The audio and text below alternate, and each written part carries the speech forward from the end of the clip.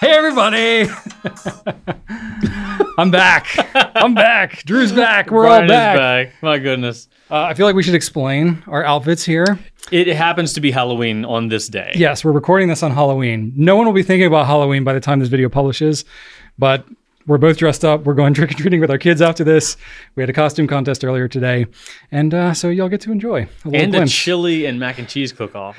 We'll talk more about that I'm later. very full. I could take a nap right now. Yeah, but anyway, fun little intro there. Welcome, though, to number 111 of the Goulet Pencast, where fountain pens are still a thing. I'm Brian Goulet. And I am Drew Brown. And we are here from Goulet Pens to deliver this casual and informal, tangential and extraneous, superfluous and extemporaneous fountain pen show, where we talk about what's going on at the Goulet Pen Company and in our fountain pen lives.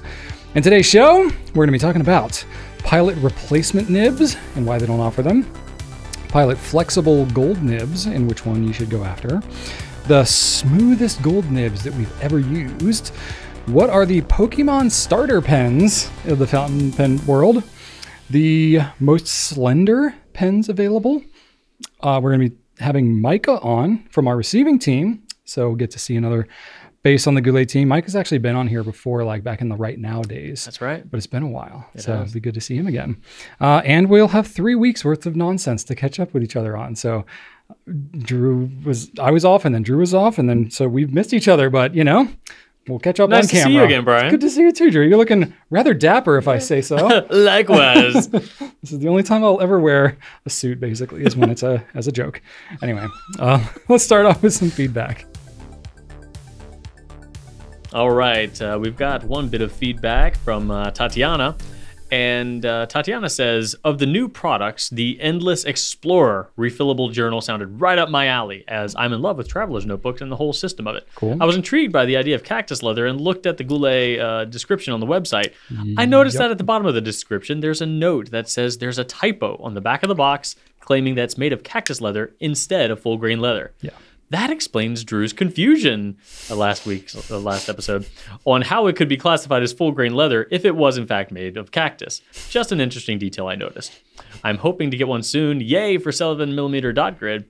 I'm also ecstatic to see the Goulet Pencast stickers available as a set. Can't wait to purchase. So I figured this comment was a good segue for me to actually, reiterate Tatiana's confusion after we recorded it. I did add a bit in the description of the last episode, but after we recorded last episode, we were made aware that there was indeed a typo, as Tatiana said, hence my confusion, because there was conflicting evidence. The Endless Explorer that is exclusive to the Goulet Pen Company, that does include 7mm dot grid, is in fact full grain, actual animal hide leather, not cactus leather. So sorry about that. Adrian and I were both very confused. Understandably so. Yeah, understandably. We were all confused. Yeah, so we figured that out after the fact. So yes, apologies for that misunderstanding, but it's a very nice notebook nonetheless, and at least Tatiana enjoys it. So anyway, check it out. There you go. Definitely not cactus. Heather Gleiser says, as a hockey nerd, I am cracking up at the Brandon interview because I know exactly why being a Flyers fan is depressing. Given the way things went for the Penguins last year, I can empathize. The Meet the Team segments have been great, and I'm excited for more. Well, you're getting more. You're getting more. One more today. And Rory says simply, the Kool-Aid Pencast? And Brian, I don't know if you watched any of the last episode, but I will say, the intro, I did a pretty good job on. I think I got pretty much the whole thing without looking. However, when I said, welcome to the Goulet Pencast, I pretty much said, welcome to the Kool-Aid Pencast. That's probably what was picked up in the YouTube, closed caption as well. No, I went back and listened to it. I'm like, I said Kool-Aid Pencast. That's awesome. I mean, I probably said Kool-Aid Pencast, but it totally sounds like I said, welcome to the Kool-Aid Pencast. Intro is not as easy to do as I make it look, I guess I devoted all of my energy to memorizing the superfluous and extemporaneous part that I'm like, the Kool-Aid, what? I don't know. That's all right. So I could get on board with the Kool-Aid Pencast. A couple people brought that up. I'm like, oh, come on. I'm sure it doesn't actually sound like, no, it definitely does. Okay. Wow. Okay. Yeah. Well, hey, you know what? Welcome to the Kool-Aid Pencast. Maybe it's like a Yanni Laurel type thing where you hear what you want to hear. Maybe. Remember that? That was big. What was that, like 5 years ago? Yeah, something like that. Around the little throwback for y'all. Blue dress, white dress time. All right, I got some feedback here. Some Peter Young says, Is Brandon a Goulet? Strong resemblance, both physically and mannerisms? He was not the only person that asked this question. As far as I know, there is no blood relation there. But he's a part of the Goulet family, you know? Yes. We're all kind of a family, but no, not in any physical capacity. I was surprised. I never picked up on that, but this was not the singular comment. I was like, really? I wonder what about Brandon seemed Goulet-y. I don't know. Huh. Good question. Yeah. But no relation. Good guy, though. All right. The Robbie says, I have penabled 4 people in the last few months. Good job. It would be great if you guys could put together a penabler set, where you could get an entry-level pen, ink, and notebook with a one-click solution. Okay. We don't have anything called the penabler set, but we definitely have a fountain pen starter set that is a pen, ink, and paper. It's a Metropolitan, Rhodia, dot pad, and ink. I don't remember what it is, but that's on the website right now. Yeah, so that works. Check that out for sure. Yeah, like that's an easy one. And in fact, I have a video that's coming out next week, just a few days after this publishes, that is pretty much like fountain pen things, like fountain pen, ink, paper set at different price points for the purpose of somebody who's into fountain pens giving it to somebody who's new to fountain pens. So I'm curating like, what is it, I think 6 different sets together for exactly this purpose. So you will have to check out that video as soon as it comes out. And then Heather Gleiser says, Did we do 2 from Heather? I did. Oh my God. You did? Wait, no, sorry. No? I forgot to. It's the same comment. I had it for me and then I gave it to you or there whatever. You go. Okay. Well, Heather's still cracking up about Brandon. Okay. That's feedback for this week. Let's talk about some new stuff because there's plenty. All right.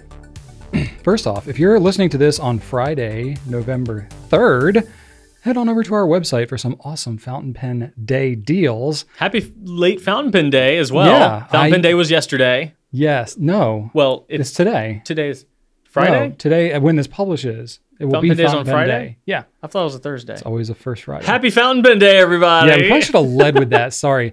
I'm very thrown off with it being Halloween. Yeah. Didn't even think about the fact that, yes, Fountain Pen Day is happening. But that's why I added it in here. I'm really glad you did because I am not cognizant of the days of the we're week. doing a lot of stuff, y'all. A ton of stuff. It's too much stuff because we've got a lot of new stuff to cover, so we can't cover all of our fountain pen deals right now. But trust us, if you're listening to this on Fountain Pen Day, head over to the website. There's a ton of stuff. Rachel did a great job curating it for you. Everything's going to be easy to find. All the deals are going to be one place. There's a lot. Check it out. There's a lot of them. Some really cool stuff. For sure. And even if you don't see this on Fountain Pen Day, we'll have some deals that are running through the weekend. So check those out. All right. But happy Fountain Pen Day, everybody. If you're not familiar with what Fountain Pen Day is, it's essentially a made-up holiday that we came up with organically in the pen community about 12 years ago or so. Something like that, 11, 12 years ago. And it's just, we were like, fountain pens are awesome. We should have a day where we just celebrate how much we love fountain pens. And that's first Friday of November every year. So here we are. And just use your pens, talk about them, share some love. Just have a good time with fountain pens. And enjoy some deals. Enjoy some deals. You are There's also so inclined. other retailers have good deals too. So check all those out. Good deals to be had. All right, I got some new stuff to talk about. These I'm really excited about. The Magna Carta Mag 600. New brand alert. New brand. So this is a brand that we've actually had. We've been talking to them for years, but they're not as well known. They're a more boutique brand, but they make some pretty legit stuff. So they're based out of India. It's pretty innovative stuff too. Very innovative, yeah. So Hiran, who's the guy behind the brand, met him at the DC show and got to spend some good time with him.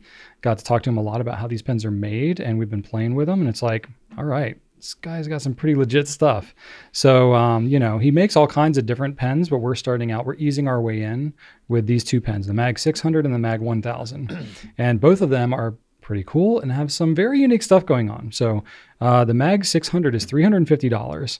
And if you just look at it, a picture on the website, you're like, it's a black pen. Like, what's the big deal? Well, first off, the whole thing is ebonite, which is pretty cool. So, hard rubber, as it may be said. And it's also got an ebonite feed as well, which you don't see on a lot of pens. But the coolest part about it is the nib. It has what's called the True Flex nib. It's a 14 karat nib. And I don't want to hype it up too much. So I will be reserved when I say that if you have felt underwhelmed by Flex Nibs in the past, this one will probably live more up to the expectations that you would hope for a true Flex Nib. Did I do a good job of not overhyping it? So I've used vintage Flex Nibs, and there's always been that like, why don't they make Flex Nibs like they used to? And we legitimately asked, oh yeah, the lights, look at that. Look at Drew remembering. We legitimately asked him, we were like, why can't you make Flex Nibs like you used to? And he's like, well, I can. And he's like, I'll explain how. And he went into a whole lot of really deep technical stuff of why. It has literally to do with like the metallurgy of how the nib is manufactured, how the molecules bond in the alloy and all this kind of stuff so that it gets the right amount of spring back. It's amazingly complex and sounds very complicated. And I understand why most people don't do it that way, but he felt very passionate about basically reproducing vintage Flex Nibs. So he modeled it after a bunch of vintage Flex Nibs and looked at other, reputable nibs like, Omos and other things like that have had some flexibleness, and kind of reverse engineered it and came up with his own. So if you are really into Flex, try these out and let us know what you think, because we genuinely want like these to get in people's hands and see what they're like. And for $350, yeah, it's expensive for a pen, but not for what you're getting, I think. Like, it's got a lot of bang for the buck. It's a gold nib too. Yeah, 14K. So really cool. Like there are steel nibs for that price. Yeah, absolutely. And you can really flex this thing pretty darn well. So this will be a lot of fun for us to play around with. We'll certainly be showing it off more in the future. And then the other pen that we have is one that I alluded to if you saw my favorite big pens video. So is it a big pen, Brian? It's a big freaking pen. It can't be that big. It's pretty dang big. Yeah, it's pretty big. We actually like an All-American. Well, girth-wise, it's big. I don't know that it's the girthiest pen that we've ever had, because I think about pens like the Dolce Vita oversized, like back in the day. That thing was girthy. That's thick. And like the Emperor is pretty thick, but this one's up there. Oh, it's enormous. But it's very long. Yeah. And the nib is, I believe, it's the biggest production nib available today. Up to date, I believe it's been the Emperor nib has been the biggest. I think this one beats it out. I have not used enormous. I've not used a larger nib than this. I've not actually seen a larger nib than this. I have, but only in like a custom, like comically oversized kind of, thing. There's a pen brand called Toma that has a very large nib that's larger than the Emperor. This is larger than that. This is larger than that. Yeah, this is the biggest nib made today. I believe so. So it's massive. I mean, it writes well. It's not like the size necessarily like makes it write that different per se. It's a bit of a novelty, but it definitely is a novelty. Yeah. It's like a boat oar. Yeah. The thing is so big, but it looks unreal. I mean, if you hold it up next to a Lamy Safari or a Pilot Vanishing Point, it looks like a baseball bat. It looks comical. So it's pretty wild, but it genuinely writes pretty well. It's got an ebonite feed on it as well. So that one's available in a fine and a medium. I should have mentioned the True Flex. It's only one nib size. I think it's comparable to like a fine nib, but it's pretty good size overall. But yeah, you fine or medium for the Mag 1000. And it's just wild. You just got to see this pen. And then we also have a new TWSBI Eco T color, the T that is slightly triangular in its grip and is triangular instead of hexagonal in the cap and finial. So yeah, that's cool. Red. It's like a nice pure red. Yeah. It's not a scary alarm red. No. It's like I don't know. What kind of red would you call that? To me, it's a botanical red. Okay. To me, it looks like a something a little bit more natural, not as alarming. Okay. Not like a grading paper or, EMS, warning red. It's a more comfortable natural red to me. Yeah, there you go. That's fitting. Like something you could find on a flower. Lovely. Yeah. Lovely. That one's $32.99. So you can go check those out, all the nib sizes. And then we have a new Sailor as well. Sailor 1911L. Actually, it's like 5 different colors. It's the Ringless Galaxy. So if you don't like all the bling typically associated with the Sailor 1911L, you can check out the Ringless Galaxy. And it's, a little more, I don't know. I'm not going to say pure because that doesn't mean anything. Just more minimalist, I guess, in its trim, so that you really see the material pop more.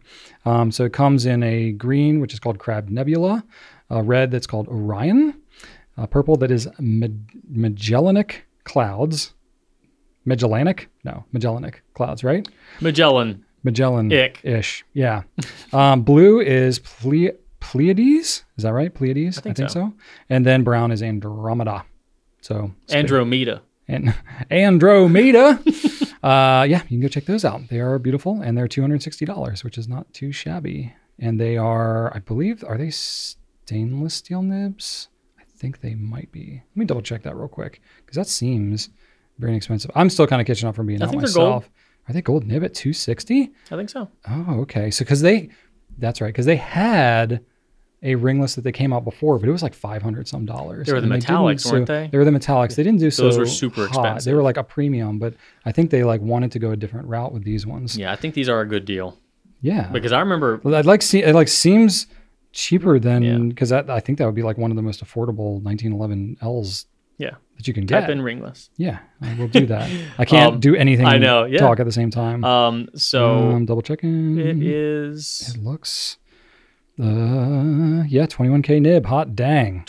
That's a good deal. Okay, and that's the larger nib too. It's it's in the mid size. It's not the king of pens, but it's the L. Yeah. Yeah. So if you're interested in a Sailor 21K nib, check out these ringless galaxies. It's a good way to get it. They look really nice too. They're nice, like darker, kind of like jewel tones with some glitter and stuff going on. It's nice. Black trim. I like it. They're lovely. I like it. You know what's not a affordable pen? Waldman. Depends on who you're talking about. Yeah, if Jeff Bezos were here. Waldman has come out with 2 very, very limited edition pens, and I'm not going to spend a ton of time on here because it's not going to appeal to most of you, but it's worth a look because they're very fascinating pens. One pen is called the Private Eye of Baker Street, and the other one is called the Dame of Swan Court, respectively inspired by the works of Arthur Conan Doyle and Agatha Christie. This is a collaboration that Waldman is doing.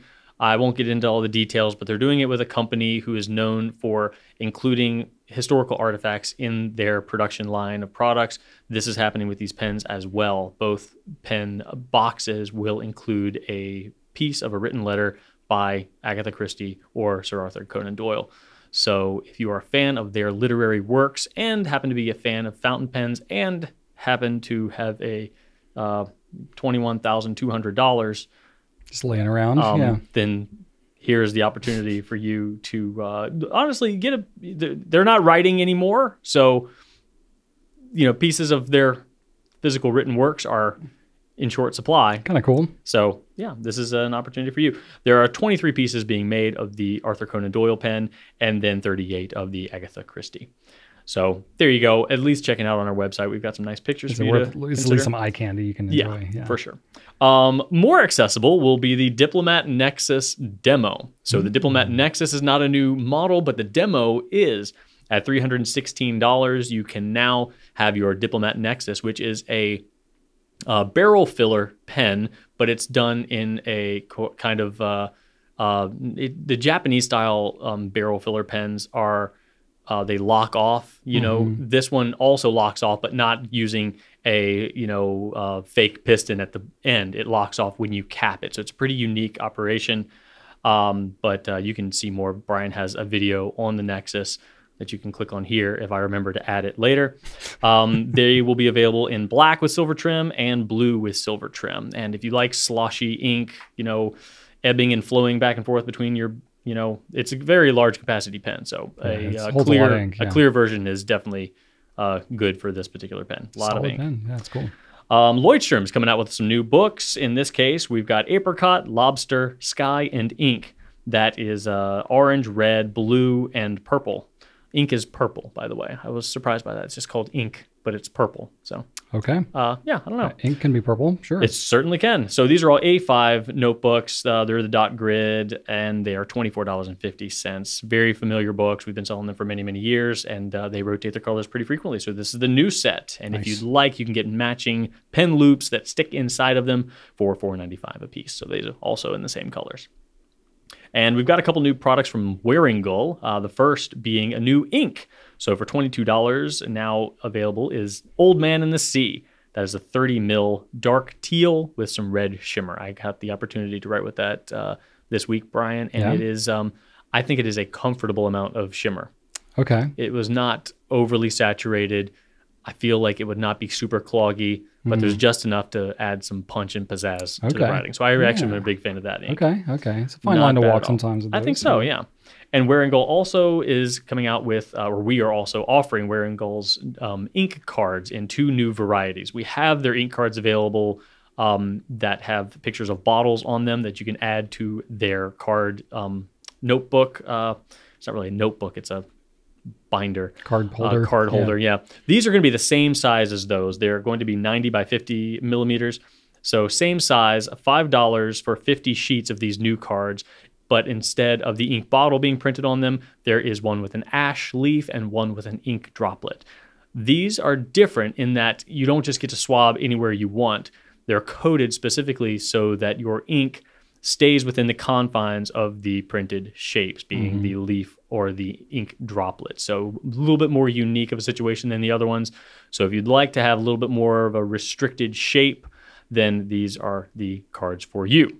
Yeah. And you can still add them to your If you have book. trouble coloring inside the lines, this makes it easy for you. This is what you've been waiting for.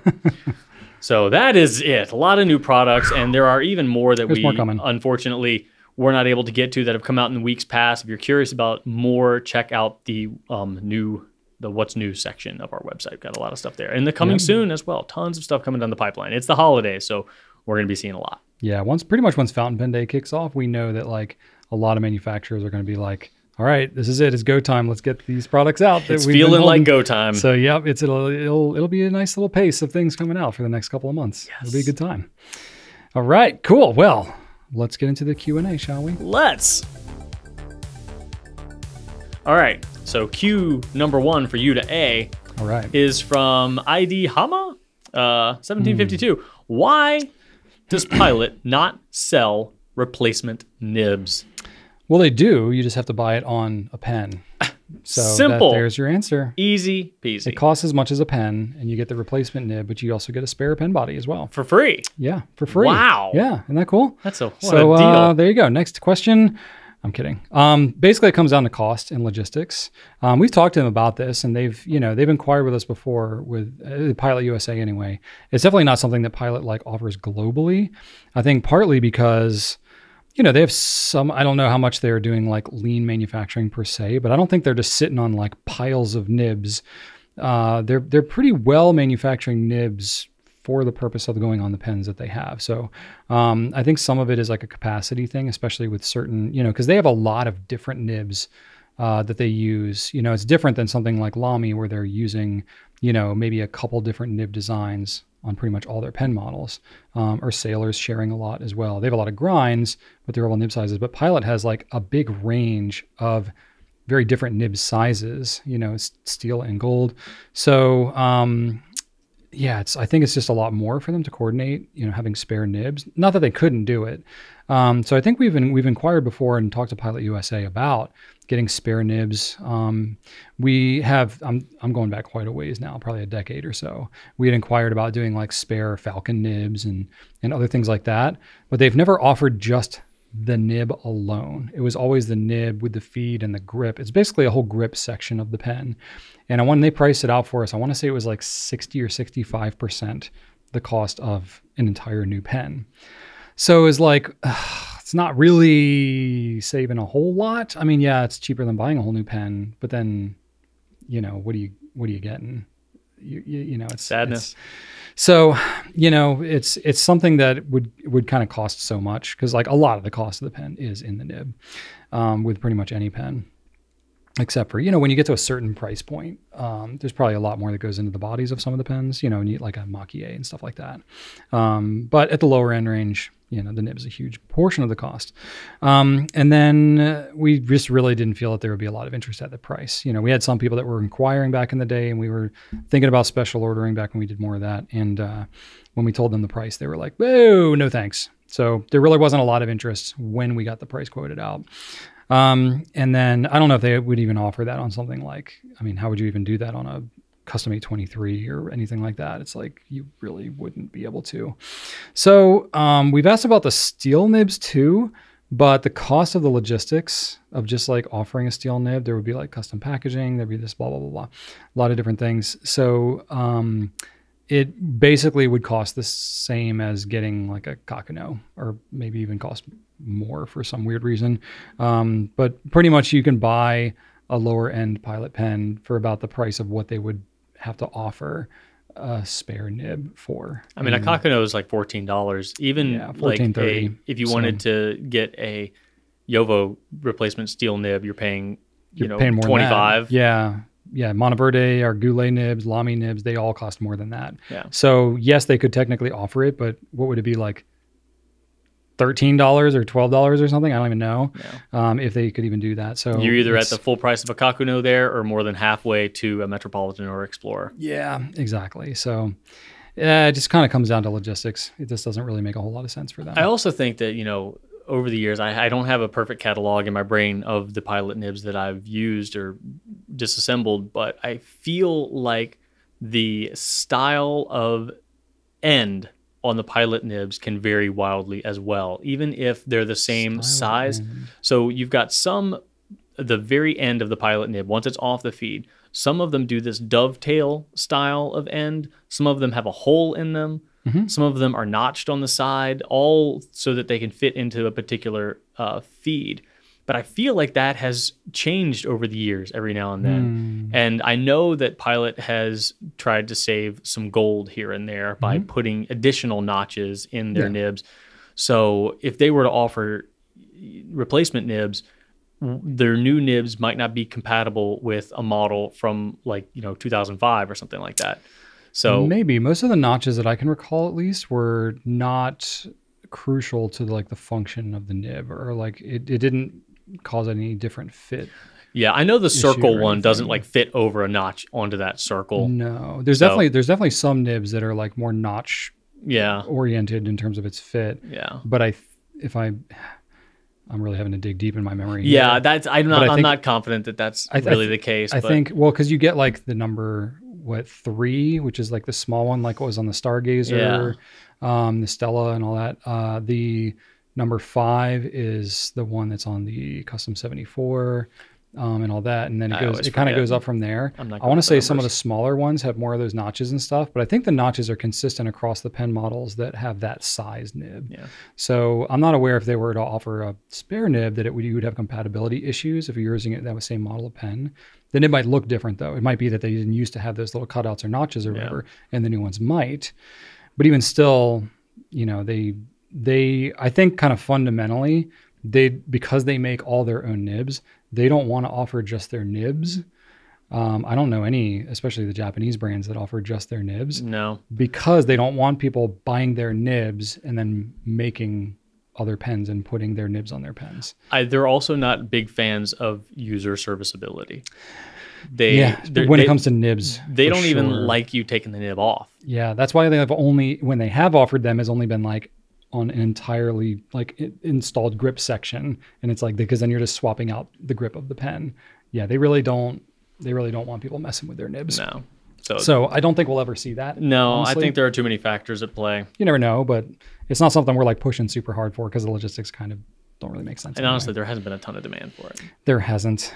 I mean, some spare nibs are popular, but most people just want a pen that works, and they're just going to use that pen. Yeah. But it's nice to have the option. You could always pay that same amount that you would for a new gold nib, which would be over $150 every time. Yeah. The cheapest gold nib is going to be $150. Yeah. That's like a Yovo. Mm-hmm. You could pay a half that and send it to a nib technician and get it made perfect for you. You could. Yeah, it's true. All right. Next question we have here. This is from Plan Create Cope. Oh, I didn't see that. Good job. Yeah. Usually you're the one that makes up Plan a word. Create Copy. That's what I was going to say. All right. Very cool. Thank you. I appreciate that. Not always very accurate with my reading. Drew. Yeah. Period. I'm interested in a Pilot Falcon. Period. Or is it just the nib that I want on any other model? So confused. I just ordered an E95S and I can't wait to get it. I have been lettering with a nib holder and hunt nibs. Just wanting something with variation and a gold nib. I've watched your other videos on flex nibs, but I still am confused about the Pilot Falcon? I don't blame you. It is a bit of a confusing situation. So I will say that I don't know if you just want the Falcon or the Falcon nib, but I think you'll be happy with either. I'm saying it's the nib. Most people are not like, oh, I got to have that Falcon body. Well, there's a couple of Falcon nibs, aren't there? Well, that's true. Here's the thing. So on the Pilot Falcon, which is the Alabo in Japan, you will find the true Falcon nib. It looks like a beak. It arcs, it curves. It has a feed that arcs and curves as well. So that is the progenitor Falcon nib. So progenitor? I don't know that word. Of progeny, yeah. Wait, maybe I used it reverse. Did you? Progenitor. I gotta look that up. Progeny is what comes after. Progenitor is what comes before. Like your progeny is like your descendants. Yeah, progenitor is the thing that comes first, I think. Anyway. Is it? I don't know. I will look it up. Anyway, I'm about to feel stupid if that's not the case. No, it's person. Okay, progenitor, a person or thing from which a person, animal, or plant is descended or originates, an ancestor or parent. So you used it correctly. I don't think I've ever heard anyone use that word in conversation. All right. So it's a first. If Pee Wee Herman was here, maybe it would be the word of the day. Progenitor. So he died, didn't he? Yes, he died recently. Paul Rubens, yeah. No. Sorry. R.I.P. So anyway, the Falcon nib, that's the original. It has a lot of great line variation, a lot of great nib sizes as well. You can even get an extra fine. So with an extra fine, you're going to get a lot of variation. Not a flex nib. It's a soft nib because the Falcon nib also comes in a not soft version. So after that was popular, they came out with a FA nib, which stands for Falcon. However, it does not look like that Falcon. It does not have that beak shape. It looks like a standard nib with two chunks bitten out of it, like Cookie Monster got to it. That nib, the FA nib, you will find on a multitude of different pens. In the US, it is only available on the Custom Heritage 912 and the Custom 743. So that's what we have access to in the US. And those two FA nibs are also not identical. They are shaped the same. However, the one on the 743 is larger than the one on the Custom Heritage 912. So we've got three different Falcon nibs. The Falcon, technically that's also on the Metal Falcon, but they're the same nib. And then we've got the FA on the 743 and the FA on the 912. Now, you could argue that every Falcon nib is also a Metal Falcon because it's made of metal. Quiet you. All right. Just trying to maximize confusion here. They all write really nicely. I was of the opinion for a long time that the Falcon wrote vastly superior to the FA on the 912, of which I owned and I love.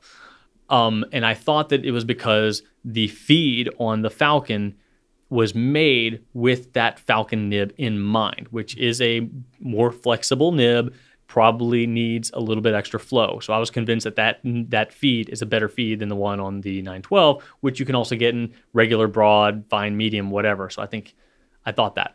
But then the 743 came out, and I used that, and that wrote, in my experience, tremendously better than the 912 did. I had better luck with that one too. But I haven't had a ton of experience with that, so I can't say for sure. But in the little experience I have had, the 743 did outperform the 912 as far as the FA nib goes. So the custom 912 has the Pilot number 10 size nib. So a little bit smaller. A little bit smaller. So it's in between like a custom 823 or a custom 7043 and the custom 74. So it's like halfway in between. Yeah. The custom 912, you and I both used it, and we were like, kind of hard starting and all. It likes a higher angle. It is a little toothy because I got an extra fine. Rachel writes with a higher angle, and she could use it like flawlessly every time, and she thought it was awesome. And you and I use it, and we were like, like we had inconsistency issues. I learned to make it work, and I actually, I got it ground to a double extra fine, so mine's like a knife blade. But I love it. It's my favorite pen. That sounds terrible. And I replaced the feed. But anyway, I will say that if you are a letterer and you are looking for line variation, I would recommend the standard Falcon in an extra fine because you want to start with as fine as a stroke as possible so you can get a little bit of variation. However, it's still not a flex nib. It's a bouncy nib. You will get some line variation, but if you're used to dip calligraphy nibs, you are not going to be able to do your thing. Going back to what Brian said earlier, though, about the Magna Carta Mag 600, if you are a if you've been practicing calligraphy and lettering using a dip nib, that pen, the Mag 600, is going to be the closest thing you can buy in the US, in my opinion, to a dip pen. It's still going to be not the same. It's a fountain pen, so the demands of the ink are completely different than what you're going to have with a dip nib. But in our experience, that Mag 600 is a league above anything that Pilot is currently offering, right? Yeah, it definitely stands out. It's not going to be as fine. No, that's the thing. You know? You are going to sacrifice fineness, but you get the variation you get with it, like how broad it goes, can kind of make up for it. For sure. And so visually, you can get more of that, difference between like thin and broad stroke. If you really wanted to get something perfect, I would recommend getting the Mag 600 custom ground to an extra fine through a nib technician. Hey now. That would be it. That would be pretty rad. Yeah. So hopefully that answers your question. But yeah, to Brian's point, the nib is what you're after. The pen is just a vehicle for the nib when it comes to the Falcon or the 743 for that matter. It's still a lovely pen, but you're buying it for the nib. But the E95S, I think you're going to enjoy that too. You can get a little bit of line variation with that one too, but just don't go too nuts with it. All right. Question number 3 is from Cringe Central. In your opinion, Love it. What is the smoothest gold nib you've ever used? I got a couple that come to mind. I mean, I could just give one answer, but that would be a very short answer. All right, we'll give one answer and then some honorable mentions. The first one that came to mind was the Pelican M600 in broad. And the reason I'm so specific with that is because Rachel has like 8 of them. She loves that nib. I did not know that. Oh, yeah. The M600. M600. Huh. That's like the perfect size for her hand. And the Pelican Souvron series, like the 400, 600, 800,000, they're kind of like Pilot, where they have like, it's a similar nib, but it's a different size on every single one of those models. So, in some respects, there is some difference. I like the bounciness of like the 800 and the 1000 nib a little better, but they only come on bigger pens. That's too big for Rachel. And they're a little weightier too. So the M600 still has, it doesn't have as many metal components inside like the piston mechanism. So it's a little lighter. The overall pen's a little smaller. So it's a perfect pen for her hand. And so she loves it. So I have used a bunch of hers. And I've bought a couple of mine as well, because they'll do like special editions every now and then, only in a particular model size. They've done some in the M600 that I've really liked. So I picked up a couple myself. And because I've had really good experience with her broads, that's kind of what I defaulted to as well. So it's just one of the smoothest nibs that I've ever used. And another one, to go with another German brand, Lamy has their 14K nibs, not the Lamy 2000 nib, though they are smooth, especially on the medium and the broad, and double broad too, which is like, whoa, hey now. Can't always find those, but it's like a bucking bronco riding on the thing. But the regular 14K nibs that they have on some of the higher end, like Studios, the Emporium, the Dialogue CC, Dialogue 3, those nibs, that's like the same, paperclip style. No, that's not paperclip. The like changeable, what am I talking about? Staple ones. Yeah. The ones that like have the wings that fold over and you can slide them on off. They make that in a 14K gold one. Those in a medium or broad, especially, they are very, very smooth. And gushers. The broad especially is like, holy freaking crap. This thing is like just going to shoot ink out of the pen, like off the page, because it's so much gushing. Those are some of my favorites. I've used a lot of other smooth nibs, but those ones like in particular stand out to me. The first one that comes to my head is the medium Lamy 2000. I'm sure that it's not as smooth as the broad, just because of the shape and the size, but I remember writing with the first time I wrote with a medium 2000 nib was like a life-altering moment where I was like, I stopped. Like it stopped me in my tracks. I wrote with it and I stopped. Like it's kind of like had a moment. Eating a bite of food and just kind of like putting your fork down and just like, hold on. What's in my mouth? Right. Like it was a shock to me. Yeah. So I've probably written with smoother nibs since then, but like the impact it had on you was lasting.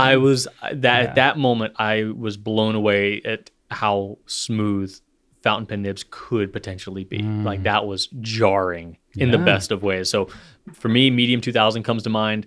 And like Brian said, the medium and the broad 2000 are very, very smooth nibs. Yeah. And they're very uniquely shaped too. They almost have a stub shaped to them. The tipping material is almost like a soft rectangle. It's very weird. Yeah, the whole Lamy 2000s in general. It's kind of like the grinds are in kind of like their own league. Yeah. Yeah. And then let's see. It is let's see. If you want to look at a video about Lamy 2000 nibs, it'll be right here if I can remember to add it. Oh, you make a note of the time? Yeah. Nice. Because it is, you're right. It is complicated, but you do have a very comprehensive video on it, Brian. So good job. Thanks. And then one of the nibs I currently have has a Yovo gold nib in double broad on it. Oh yeah, those are really smooth. That one is, it'll get away from you. Yeah. It just wants to go. Even the broads, they're very gushy. You don't see them on a lot of pens because they are very expensive. So it really increases the cost. Like Diplomat has like the Nexus. They have a steel nib version and a gold nib version, but it's a significant jump in price. So not a lot of people go for it, but you can This get is that an Edison Yovo double broad, and it just goes, man. It is fun to write with. So love it. Yep. Cool. I should come as no surprise to you that we've named a bunch of German nibs. They love their wet, smooth nibs. That's just wet, how broad, it goes. Smooth Yeah. nibs. That's how they go, man. It's just just like the Japanese pens have great like extra fines and soft nibs and all that. They got their wheelhouse. Yep.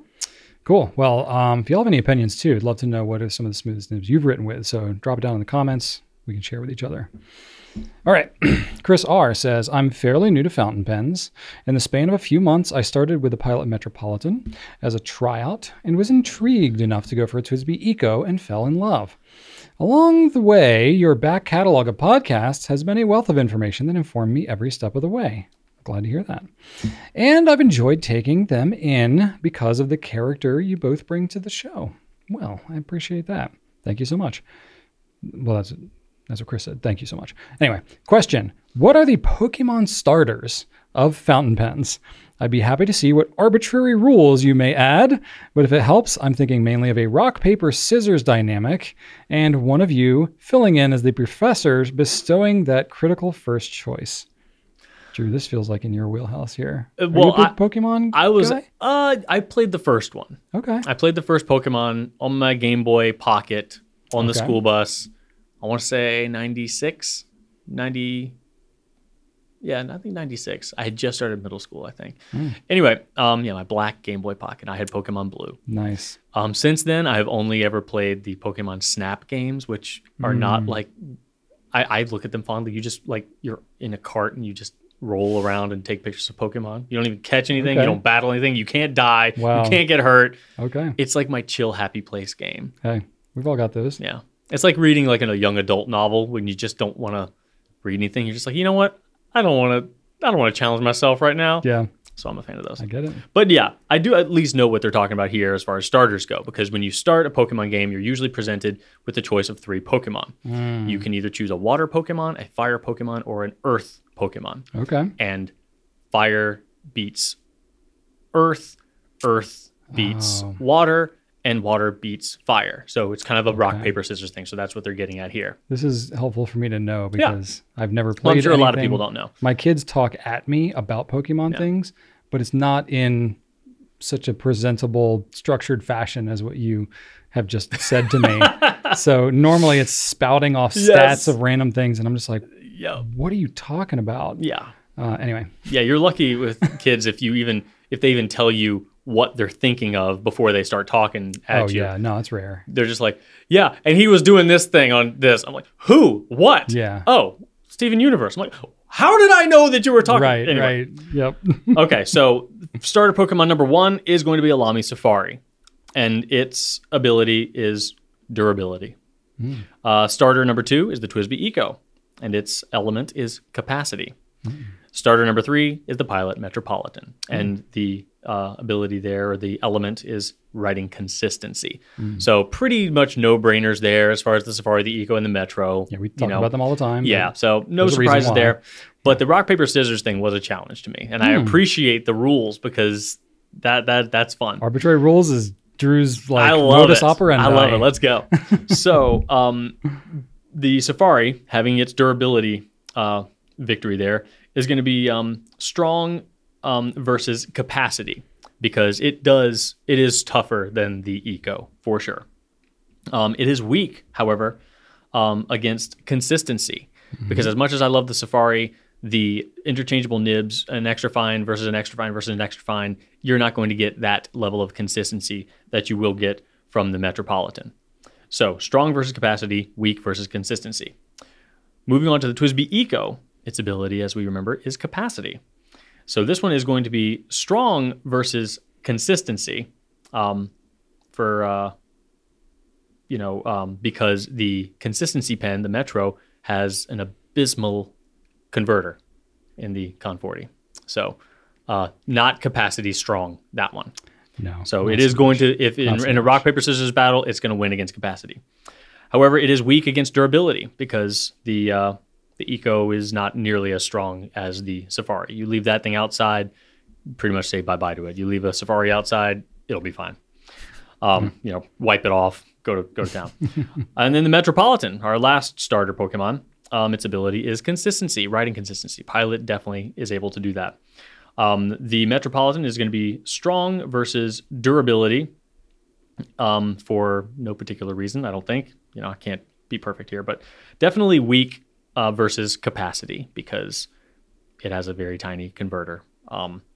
It's strong against durability, because durability is the Safari, of which is the least consistent in terms of riding consistency of the three that we're talking about here. So that was the logic that I applied. I'm pretty comfortable with it. Yeah. That's it. Yeah. I would, if I were starting off and Professor Oak, gave me a choice between these three, I think that I am going with the Safari. That's not too far from where I began, with the All-Star being my first fountain pen. I feel like that was a good place to start. I felt like I wasn't afraid to use it. It didn't intimidate me at all. I didn't feel like I was using something fragile or something I shouldn't have, like, oh, this is too fancy. I wasn't afraid to use it. It just felt good. It felt like a good pen to begin my journey with. And then I embarked, and I'm not trying to catch them all, but I caught a few. Got a pretty good one. So what would be your starter Poke pen? I mean, you can't go wrong with any of them, honestly. I feel like the Metropolitan probably would have been, it's hard for me to put myself back in a place of like being in a starter type position, but Metropolitan would do it for me. Just the metalness of it. Yeah. Just speaks to like durability, and I can be hard on my pen sometimes. And that nib is super consistent. It is. It's a performer. Yeah. It really is. Yeah, I like it. All right. So please, it's a simple question, y'all. Which Poke pen are you starting your journey with in your journey to collect them all, to fill out your pen decks? There you go. All right. Thank you for the question. Yeah. Chris, that was a fun one. Thank you for the education, Drew, on You're how very welcome. Pokemon works. Yeah. Thank you for the absolute most basic explanation. I believe Pokemon. I believe we might talk about Pokemon with Micah today as well. Oh, really? Yeah, we'll see. All right, cool. All right, final question. Number 5 comes to us from both Robert and Valerie, asking some similar questions today. Okay. Robert says, my wife loves slender pens. Unfortunately, most fountain pens are relatively girthy. What are some good options for the most slender pens available? Okay. Likewise, Valerie, which probably is not Robert's wife, but that would be funny, wouldn't it? That would be funny. What are the best fountain pens for medium and smaller hands? Even guidelines would help. I hate buying a pen and having it feel like I'm holding a rolling pin. Thanks. Well, you should not get the Mag 1000. Let me tell you that much, Valerie. That's not the pen for you.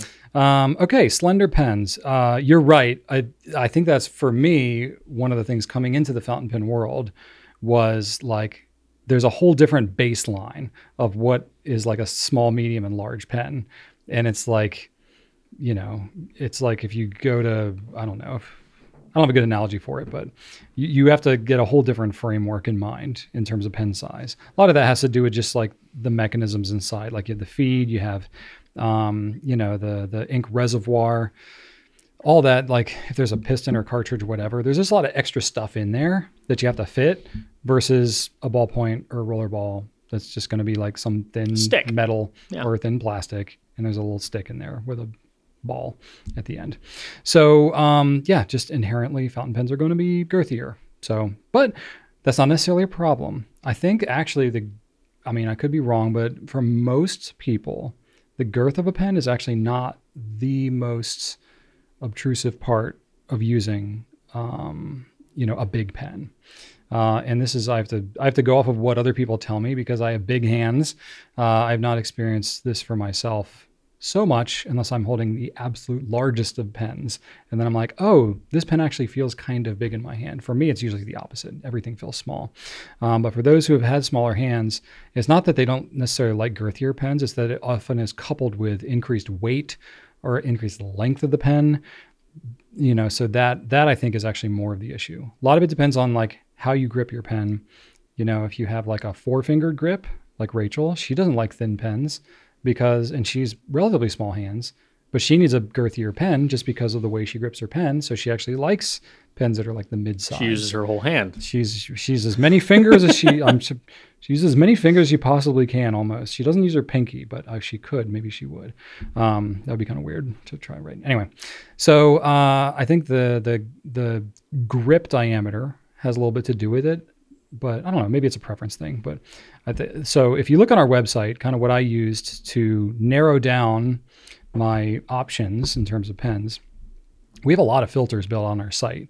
Not for like every single dimension, but we do have one for grip diameter. And it has a little like range that you can set. Now, if you have no baseline whatsoever, you're like, I don't know what an 8.6 millimeter grip is. Take a pen that you have, ideally a fountain pen that's like something we have listed on our site. Use that as your baseline. So say you have a Lamy Safari, whatever. Go look up that pen and see what the grip dimension is for that pen. And then you can set the range kind of near that if you really like it.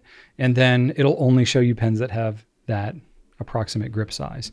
Now, the one caveat I'll say about that is a lot of grips have tapers or contours or something like that. Like the Lamy Safari. The Safari is not as bad, but like a Lamy 2000, for example. That thing tapers real hard. I was thinking about the notches for the fingers.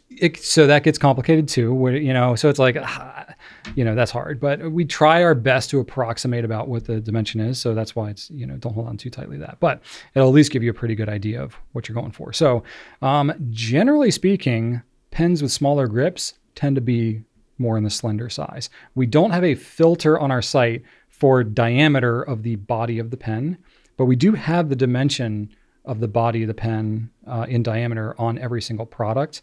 So if you can narrow it down by grip size in the overall, whatever filter, and then the pens that you find more appealing, you can click in and you can see what the actual like diameter is of the body. So that's the best way we have to go about it, and sort of you kind of looking it up on your own.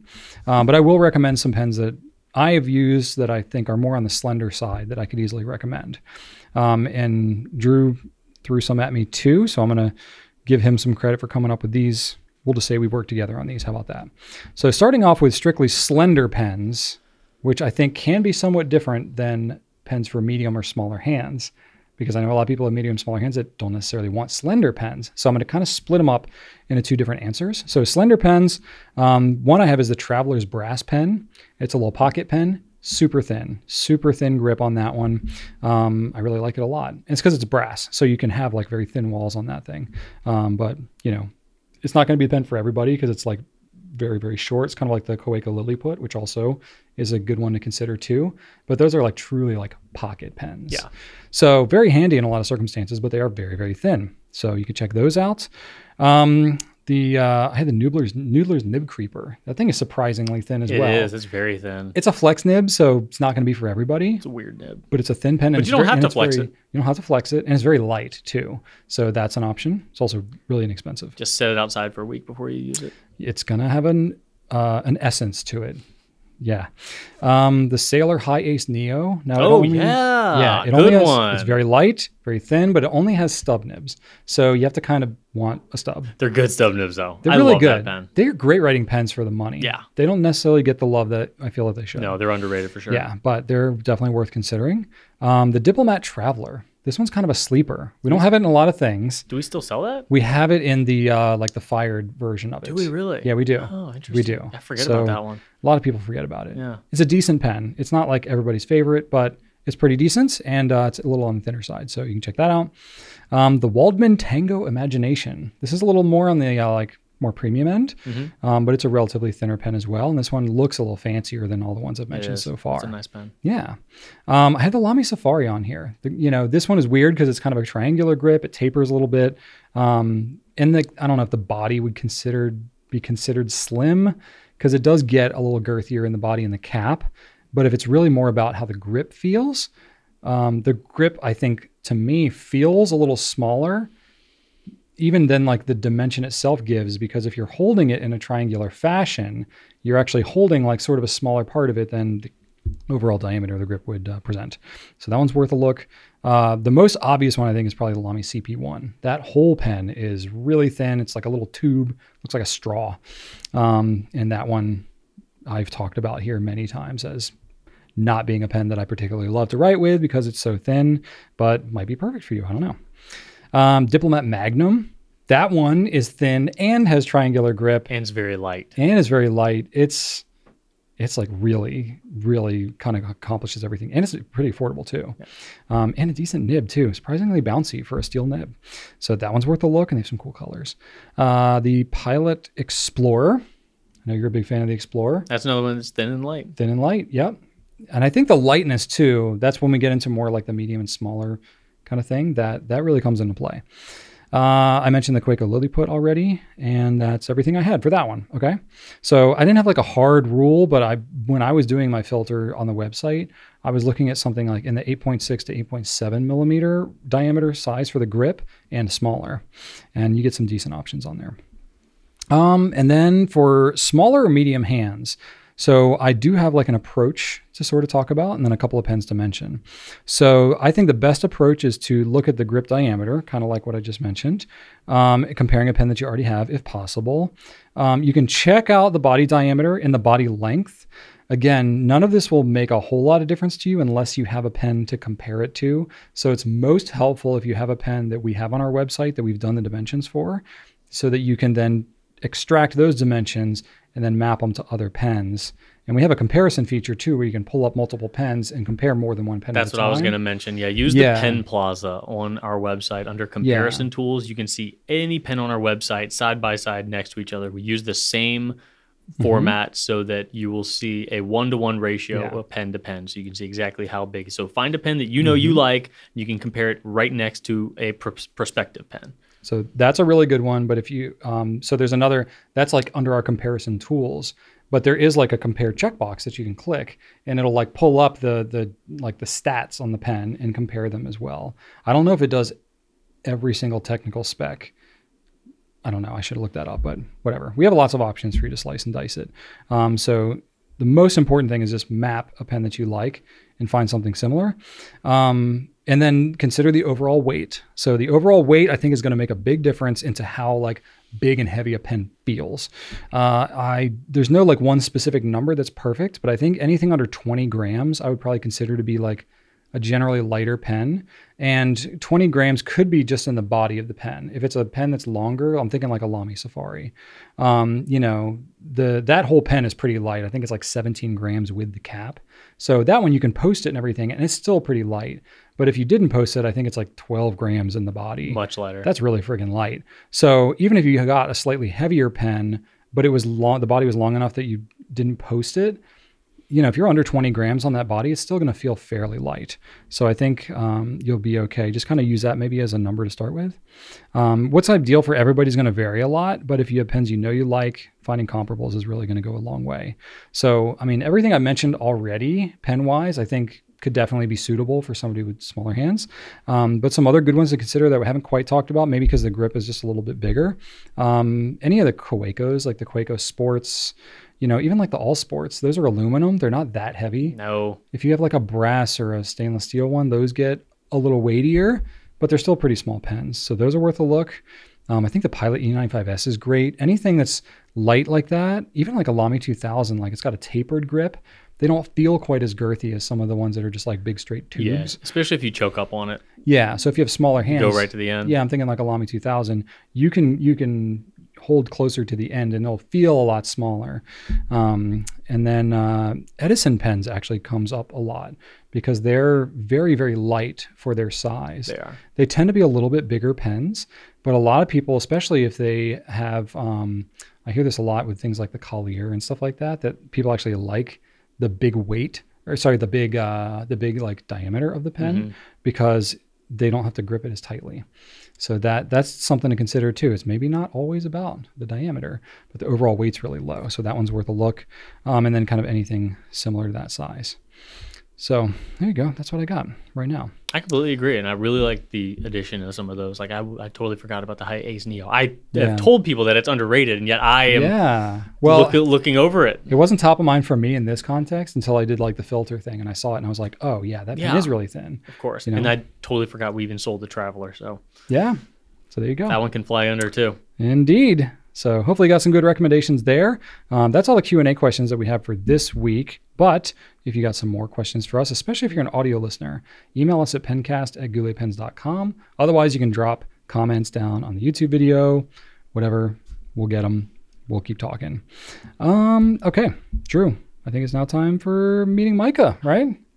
So yeah, let's insert that here and we'll see you in a minute. Hello, everybody.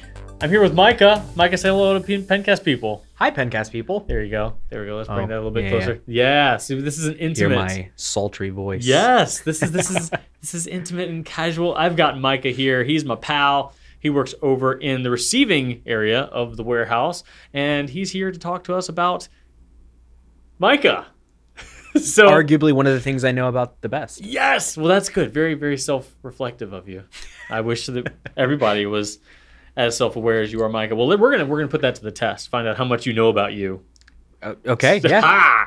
All right, Micah. I kind of spoiled this, but what is your job at the Goulet Pen Company? I work in receiving. Hey. I get boxes in and take stuff out of boxes and then put them in smaller boxes so that people can come to those boxes and take them out of those boxes and then put them into other boxes so they can be sent to you.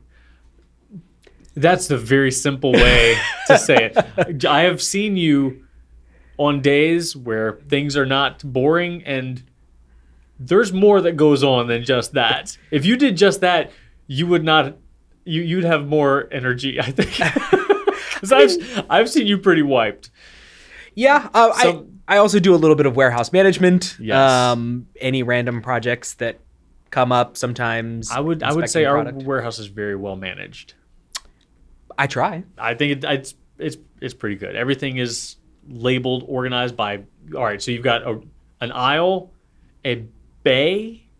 No, aisle.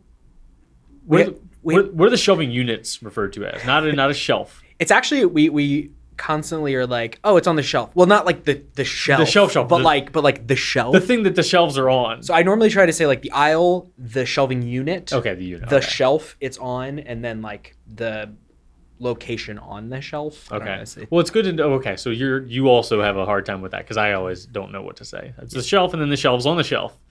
Yeah. Okay, good. All right, not just me. Where'd you work for before the Goulet Pen Company, and how long have you been here? So I have been here for 8.5 years now. Crazy. And before this, I worked at a children's swim school. Oh, that's right. I didn't actually teach kids. I just did like office stuff. I forgot about that. I remember that now. Yeah, it was very interesting and pretty fun. Wow. Huh. That is really interesting. Yeah, I got to meet a lot of really cool families. The old Richmond celebrity Shaka Smart, he was the VCU basketball coach in I don't know, whatever, 2014. I remember. But his daughter came, so I had a little bit of Richmond royalty. There you go. I mean, with VCU basketball, that's about as royalty as it gets around here. Yeah, well, until he left, and then. Yeah. Cool. Let's talk fountain pens a little bit because it is not a requirement that everybody here like fountain pens, and a lot of time we have people that just don't care. You know, they do the job, they like the company, but fountain pens are not their thing. you actually do enjoy fountain pens, and you also enjoy ink. Yeah. Do you have a favorite pen or favorite ink that pops in your brain? Yeah. So I'm kind of basic when it comes to pens. I That's mean, all right. there are a lot of pens that I really like out there that I don't necessarily own because, they're expensive. But I mean, I just love a TWSBI Eco. Oh yeah. Just old, reliable, big ink capacity, interesting colors. It's really just, it's just old faithful. It looks good. It's sleek. I feel like it's a very like impressive pen too for people who don't necessarily know pens. Who'd be like, oh yeah, this is a fountain pen. They're like, ooh. Because you can see it sloshing and stuff. Yeah, That is cool. big fan of the Eco. I have a handful of them. Nice. And then as far as ink goes, I often kind of oscillate between Noodler's Fox, just because I feel like there's not a lot of inks out there. Like I really like the Eternals for like their kind of matte quality those that are they kind of have. those are kind of weird. Everything else is like very kind of, I don't know, translucent. But Yeah, it's the like Eternal inks are kind of like paint. almost. Yeah. So I really like that. I like the color of it. And then I'm also a big fan of Noodler's Blue Nose Bear. It's also just like a very interesting ink that I don't feel like there's a lot of colors that are like it. It's got some really good shading. So big Noodlers fan over the years. Interesting. Blue Nose Bear is that's a sleeper. It is. I actually think that many a moon ago we did an underrated inks video, and I'm almost certain that I picked Blue Nose Bear for it. Okay, you know what? that is interesting, but it's very Micah. That's a very Micah answer. Speaking of Micah things, I want to talk about hobbies. Okay. You have some hobbies. Oh, I have some hobbies. You have some hobbies. I want to know, what is your oldest hobby? The hobby you had the longest that you still maintain as a hobby. Probably Pokemon in a lot of different duh. forms. It came out, I think Red and Blue came out in 1995 or 96, so I was a few years old at that point. And so yes, played Pokemon Blue on a old brick Game Boy. That was and the one I had. Really enjoyed it. And yeah, I at this point I have played all of the games, most of the spin-offs. And you are a water type guy all the way, right? Water starter. My favorite type overall is Ghost. Okay. Huge Ghost type fan. But you always start with water. Team Water starter always. Same. And so yes, big fan of Pokemon. I collect the cards. Played all the games. Honestly, I could probably name just about any Pokemon from any generation. Can you name the original 150? Oh yeah, that's. Well, I mean, come on. That's hard. Do you know how many times they've remade the first generation? Come on. I don't know if I could name them all off the top of my head, like in order. But no, not in order, but like, could you get all 150? Oh, for sure. All right, we might need to put.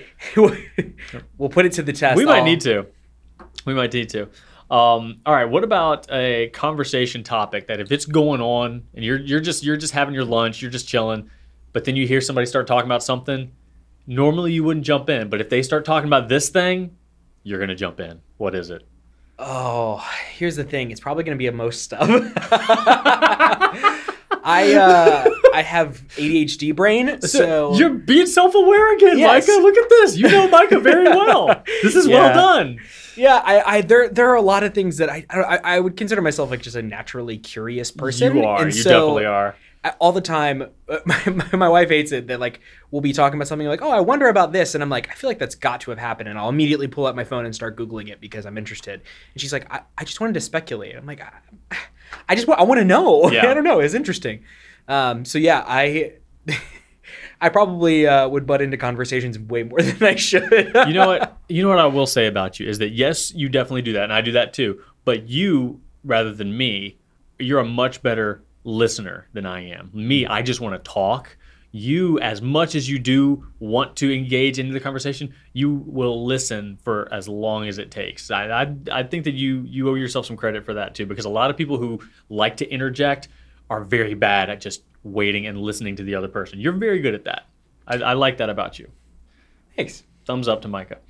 All right. If you could have 3 unlimited condiments, I think I might have asked you this before.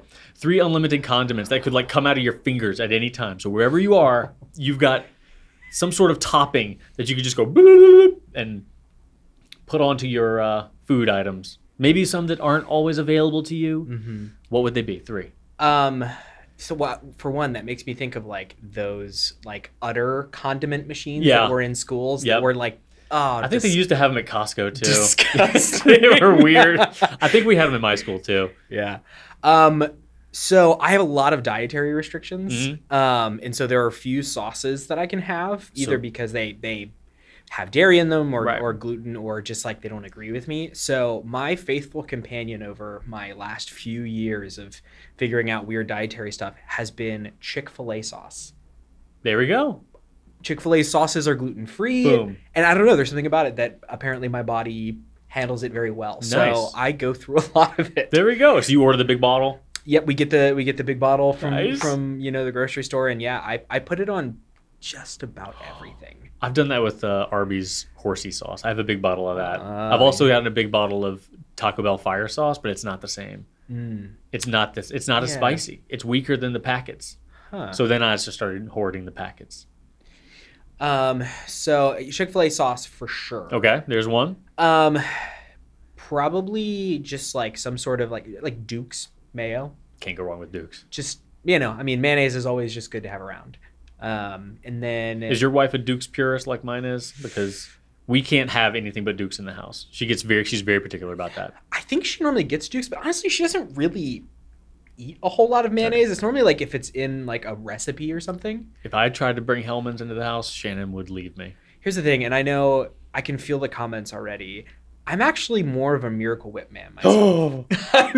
I thought you were about to say Hellmann's. You went to Miracle Whip. I like both. I'm very happy to eat both, but I really like the Miracle tangy Whip. Zip. I like it. It's wow. Yeah. All right. Yeah. So I apologize in advance. Oh, I've never had Miracle Whip, so I'm not going to hate on it. I don't know. I'll try it and then I'll hate on it. If you're considering it like a 1-to-1 mayonnaise substitute, you'll probably be disappointed. But it's more of just like a dressing. And then the last one, this isn't going to be a traditional condiment pick. Trader Joe's has a vegan tzatziki dip. Ooh. That I can eat and is shockingly good. A lot of dairy-free stuff ends up like, I don't know, having a weird taste or just like not quite being the substitute. But this has like the tang that you want from a good tzatziki. And so, yeah. It sounds like that. I think tang is the common denominator in your sauces here, Micah. You're a tangy man. I'm a tangy guy. Tangy man, Micah. What can I say? All right. Do you have a favorite place to vacation or visit? I love aquariums. So it's not necessarily like one particular place. Really, I would never think that about you looking at your arm. All the sea creatures on He's my got arm. a full sleeve of sea creatures. And so, I love aquariums. I have yet to go to the Georgia Aquarium, which is apparently the best one. They have like a wave pool that has a whale shark in it, like a whole whale shark. Not a half a whale shark. Not a half a whale shark. Yeah. So that's crazy. They sprung for that full whale shark. So I tend to like cities more than places, and if it's got to be somewhere in nature, generally mountains. So far, what's your favorite aquarium?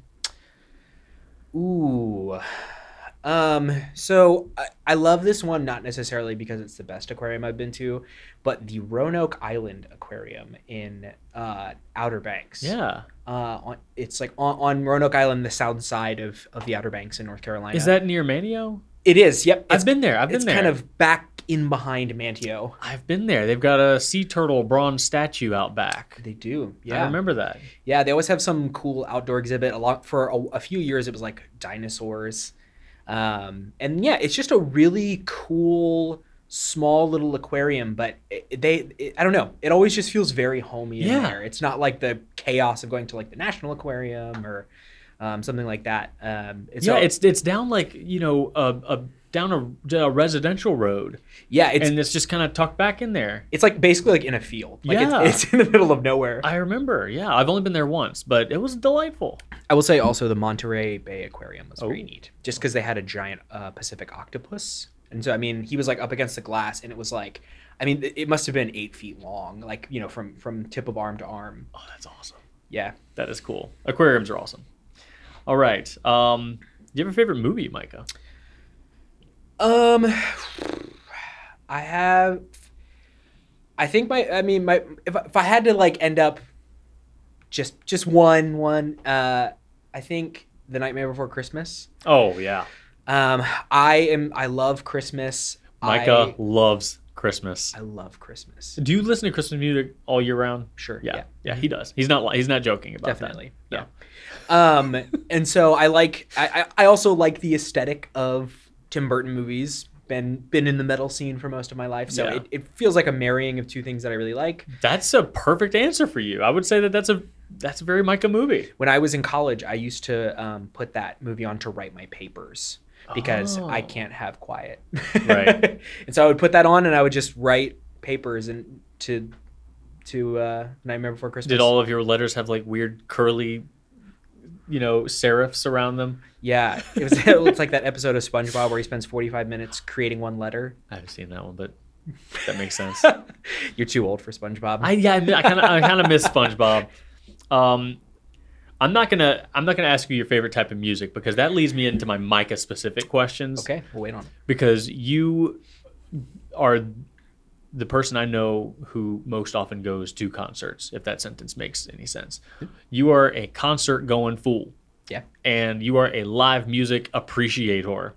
Mm-hmm. What is the deal? Like at this point, like in your life, you have been to so many live shows and you've been to so many repeated live shows of the same bands over and over and over again. What draws you to that experience and what continues to be, alluring for the live experience? Man, that's a really good question. I mean, for me, like I see one band, I'm done. I'm like, all right, there you go. Cross that off. I'm good. They're going to probably do similar next time. Like, I'm good. There are definitely plenty of shows that I've gone to where I liked like one of the openers, but I didn't like the headliner. And so I would just go and watch the openers and then leave because I didn't really want to see the headliner. That's the thing. I mean, I think it fundamentally comes down to, I don't know how many of you have been to a metal show, heavy music show, or any kind of genre that at least comes across as like aggressive in nature. There's an experience there that you just can't really find anywhere else. And the best way I've been able to describe it to people in the past is consensual aggression. It's like an opportunity for these people who feel very deeply and feel anger or disappointment or some sort of hurt. And it's all these people together who have these similar experiences and feelings, and they just want to like get it all out together. It's like I don't remember who said it, but it's like people don't listen to sad music to feel sad. Right. People listen to sad music to feel like they're not alone. Right. It's an empathetic sort of thing. Yeah, and so it's this. Yeah, it's therapeutic. It is. Yeah, and you just can't really get that experience anywhere else. Where you have all these people who share these similar experiences or similar emotions and want to kind of like work through them all together. Yeah. Because I guess you could listen to sad music and have a good cry by yourself, but to get out some anger and some frustration or some aggression, you can't really do that just by yourself. Like you could run real hard, I guess. But yeah, I can understand that. It's kind of like a community therapy session. It is, yeah. I mean, like think about you're in your car singing your favorite song, and it's so exciting. Now imagine doing that with like 200 people. Yeah, all singing your favorite song and just like having the time of your life. And all these bands are generally fun. They people are going crazy. So it's just there's something very communal and like therapeutic about the live show experience. I can understand that. It terrifies me, and I won't be doing it, but I can understand it. But you don't go to see bands that you don't have like a true connection with. Every band you go see, from what I understand, you know the guys, their names, you've met a lot of them in real life. Like some of them even know you. So let me switch it around a little bit. What is the most mainstream band that you really love, or the most like kind of guilty pleasure sort of band? Not anything something that like everybody would know. Maybe not something you're ashamed of, but like one that is they would be playing behind a car commercial or something like that. Yeah, I mean, Or if you have any. well, I mentioned to you earlier that I try not to have guilty pleasures in music, and because I feel like I spent so many years in high school and middle school just like hating bands and genres and stuff just on principle, realizing that there was so much good music over the years that like if I would have just set myself aside, I could have enjoyed it. And so that being said, my guilty pleasures are Ariana Grande. Yes. Love her. That's amazing. I will always listen to a new record she puts I love out. how you're talking about like, yeah, sometimes you just need to get that communal aggression out. But Ariana Grande, like that. Whoa, speaking of communal aggression, she was robbed when she put out Dangerous Woman and that was the year that Adele won all of the Grammys for that record. And so I'm still angry about that. Because that was a masterpiece. I love that. And then probably if I were to think of like one artist, I'm like, this is probably my guiltiest pleasure, is probably Drake. Uh-huh. And it's because like, I don't know, he's not that great of a rapper or not that great of a singer, but his production is very, very good, and listening to a lot of heavy textural music and playing percussion like I did, a lot of that is like atonal and textural. So I have a big affinity towards like production and beats and like more kind of the feeling of music, not necessarily like the melodic aspects of it. Nice. I don't know if I'm sure I've heard a Drake song, but if you played one for me, I'd be able to said yes, I've heard that, but I can't name any. So he puts out like 2 30-track albums a year. So What? there's plenty out. He just put out a record today. Does he sing? Or he raps? He does a little of both. It's like kind of the Okay. like auto tune sing, Oh, kind of okay. like almost like a T-Pain, but Okay. honestly T-Pain's voice is better. Okay. Shade. Okay. Let's see. Superheroes. You and I have had many comic-based conversations over the years. You've Both got funny and about superheroes. yes, comedic and superhero related. Like your bands, you do enjoy comic books that fly a little under the radar. As far as just like a stock standard superhero that most people would kind of have an understanding for, who is your favorite superhero? Micah has some salty feelings about Batman, so we won't get into that. But who do you like? I won't do that to Janaea. That would be too mean. I mean, the only correct answer is Kyle Rayner, the Green Lantern. Yes. I mean, come on, he's the best. He's the best. Yeah, and Green Lantern, it's just Jeff Johns taking it over in 2000. I won't get too nerdy. Because I know you like Green Lantern. He's got some Green Lantern tattoos. I love Green Lantern, and I love the emotional spectrum. Yeah. I like the personification of different emotions with color. I think it's brilliant. And there's so much story to be told in those. What do you think the Brown Lantern's emotion would be? Whatever Trevor's personality is. Trevor's Micah's partner in crime over in the receiving department there. I think almost like What is Trevor's primary personality? Banjo. Have you ever seen? I'm assuming you've seen Avatar: The Last Airbender. No. What? I have not. What? No. Oh. Not the TV show, not the anime, or not the Okay. movie. I Wow. know there's a bald kid that has an arrow in his head and he can control water? No, air. Air. Well, he's the Avatar, so he can control all. Okay, I didn't know that. Oh my goodness. Sorry. Well, there is one episode of Avatar where because the two like water tribes are like at the poles, the North and South Pole, and they're kind of like almost sort of like Eskimo sort of cultures. But there's an episode where they go into a swamp and they meet they end up being calling the swamp benders. The Brown Lanterns. The swamp benders, who they're water benders that bend the water inside of vines, and so they control the swamps and stuff that way. Nice. And that's the Brown Lanterns. Nice. Like a love it. swamp hillbilly. Like if you went like in a fjord in like in Florida. I love that. Yeah. I love that. Some like big frayed straw hat and some overalls with no shirt on. Yep. Love it. All right. Well, I don't think we're gonna get better than that. That wins. All righty. Well, thank you for stopping by, Micah. Thank you for having me. Anytime. That was Micah. He's here. He will continue to be here for you if you decide to order from us at some point. Whatever you buy has probably been touched by this man. So That's yeah. all right. Thank you, Micah. All right. Well, thank you, Micah, wherever you are today.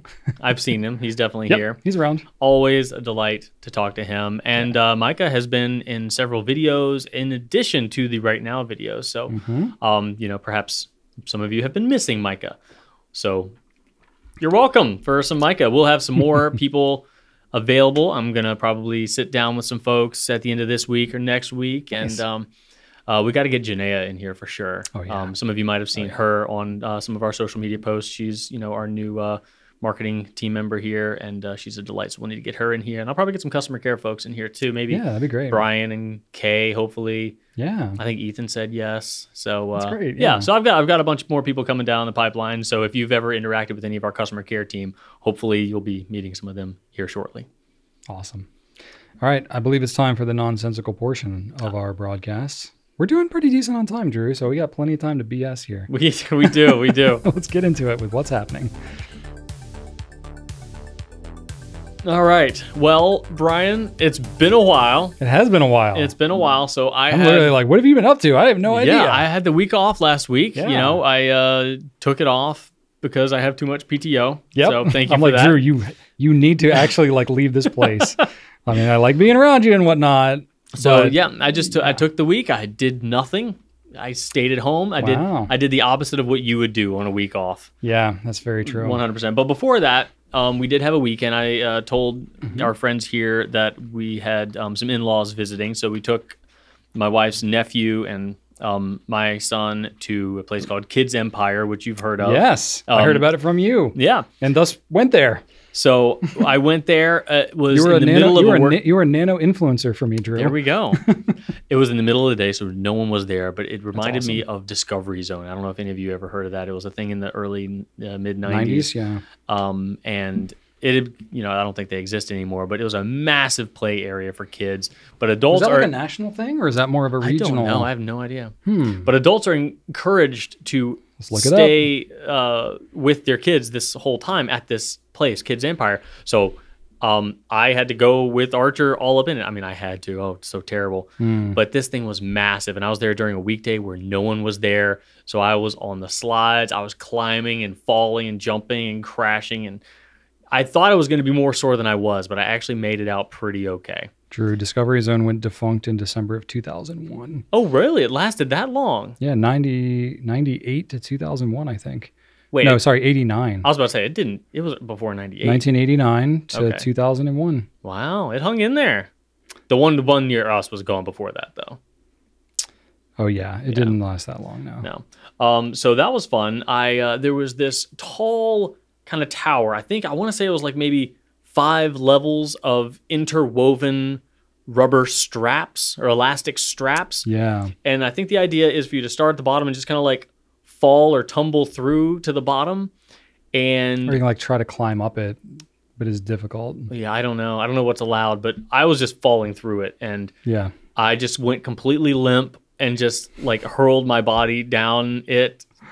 Which feels wrong. It feels like you would, because you're 30 feet in the air, something like that. Oh, yeah, You're way up there. It's pretty high. I loved it.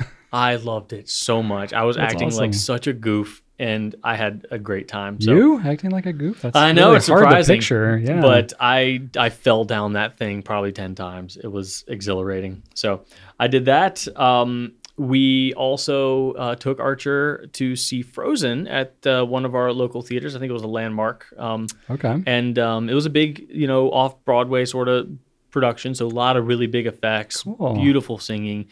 Some of the cast were the Broadway cast. So that was a true spectacle. The effects that they had for Elsa's ice and everything like that was something I'd never foreseen on stage. That's They cool. did a lot of cool stuff, a lot of projection work that really made the interaction fascinating to see. So that was a lot of fun.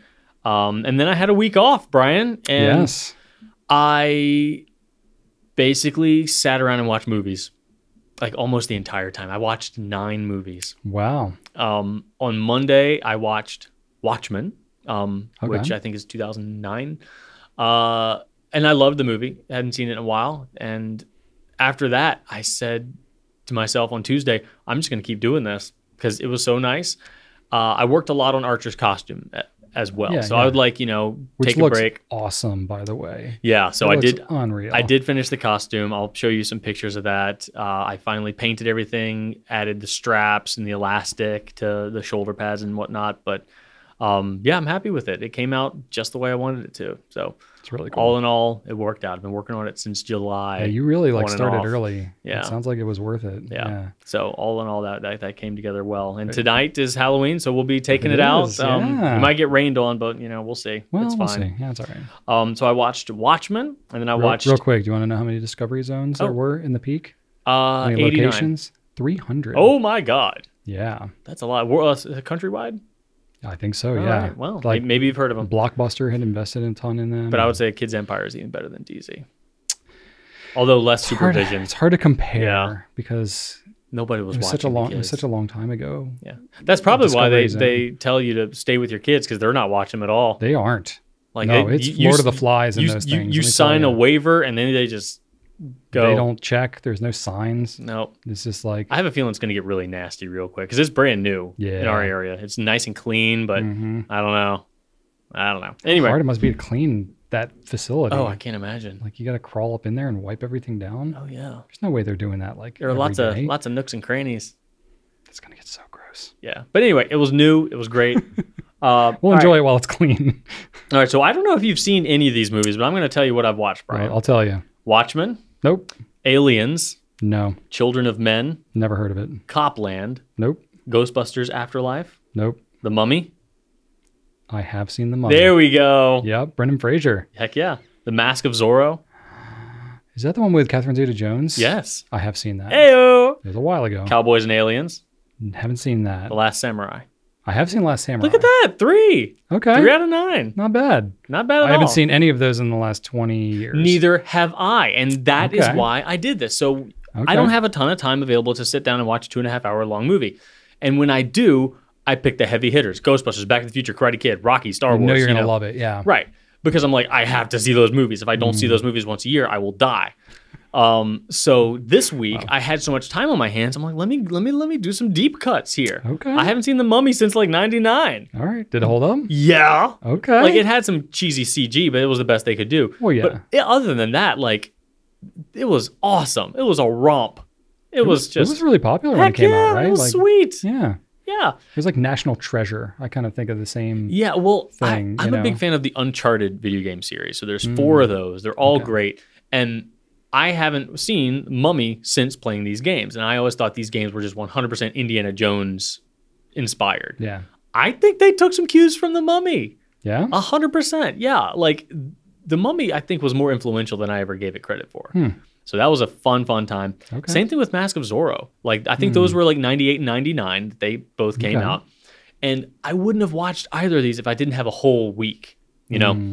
And Mask of Zorro was just exceptional from beginning to end. The only thing terrible was Anthony Hopkins pretending he was Mexican. Like that's just, he didn't even A try. little cringy these days. Like he was just straight up British accent. Right. Like that's not even, there was no effort there. Well, I mean, yeah. he has an amazing natural voice. I guess they were just like, you know what? Just even bother. don't. People just want to hear your voice. Yeah. So, but that was so much fun. There was no CG at all. All the effects were practical.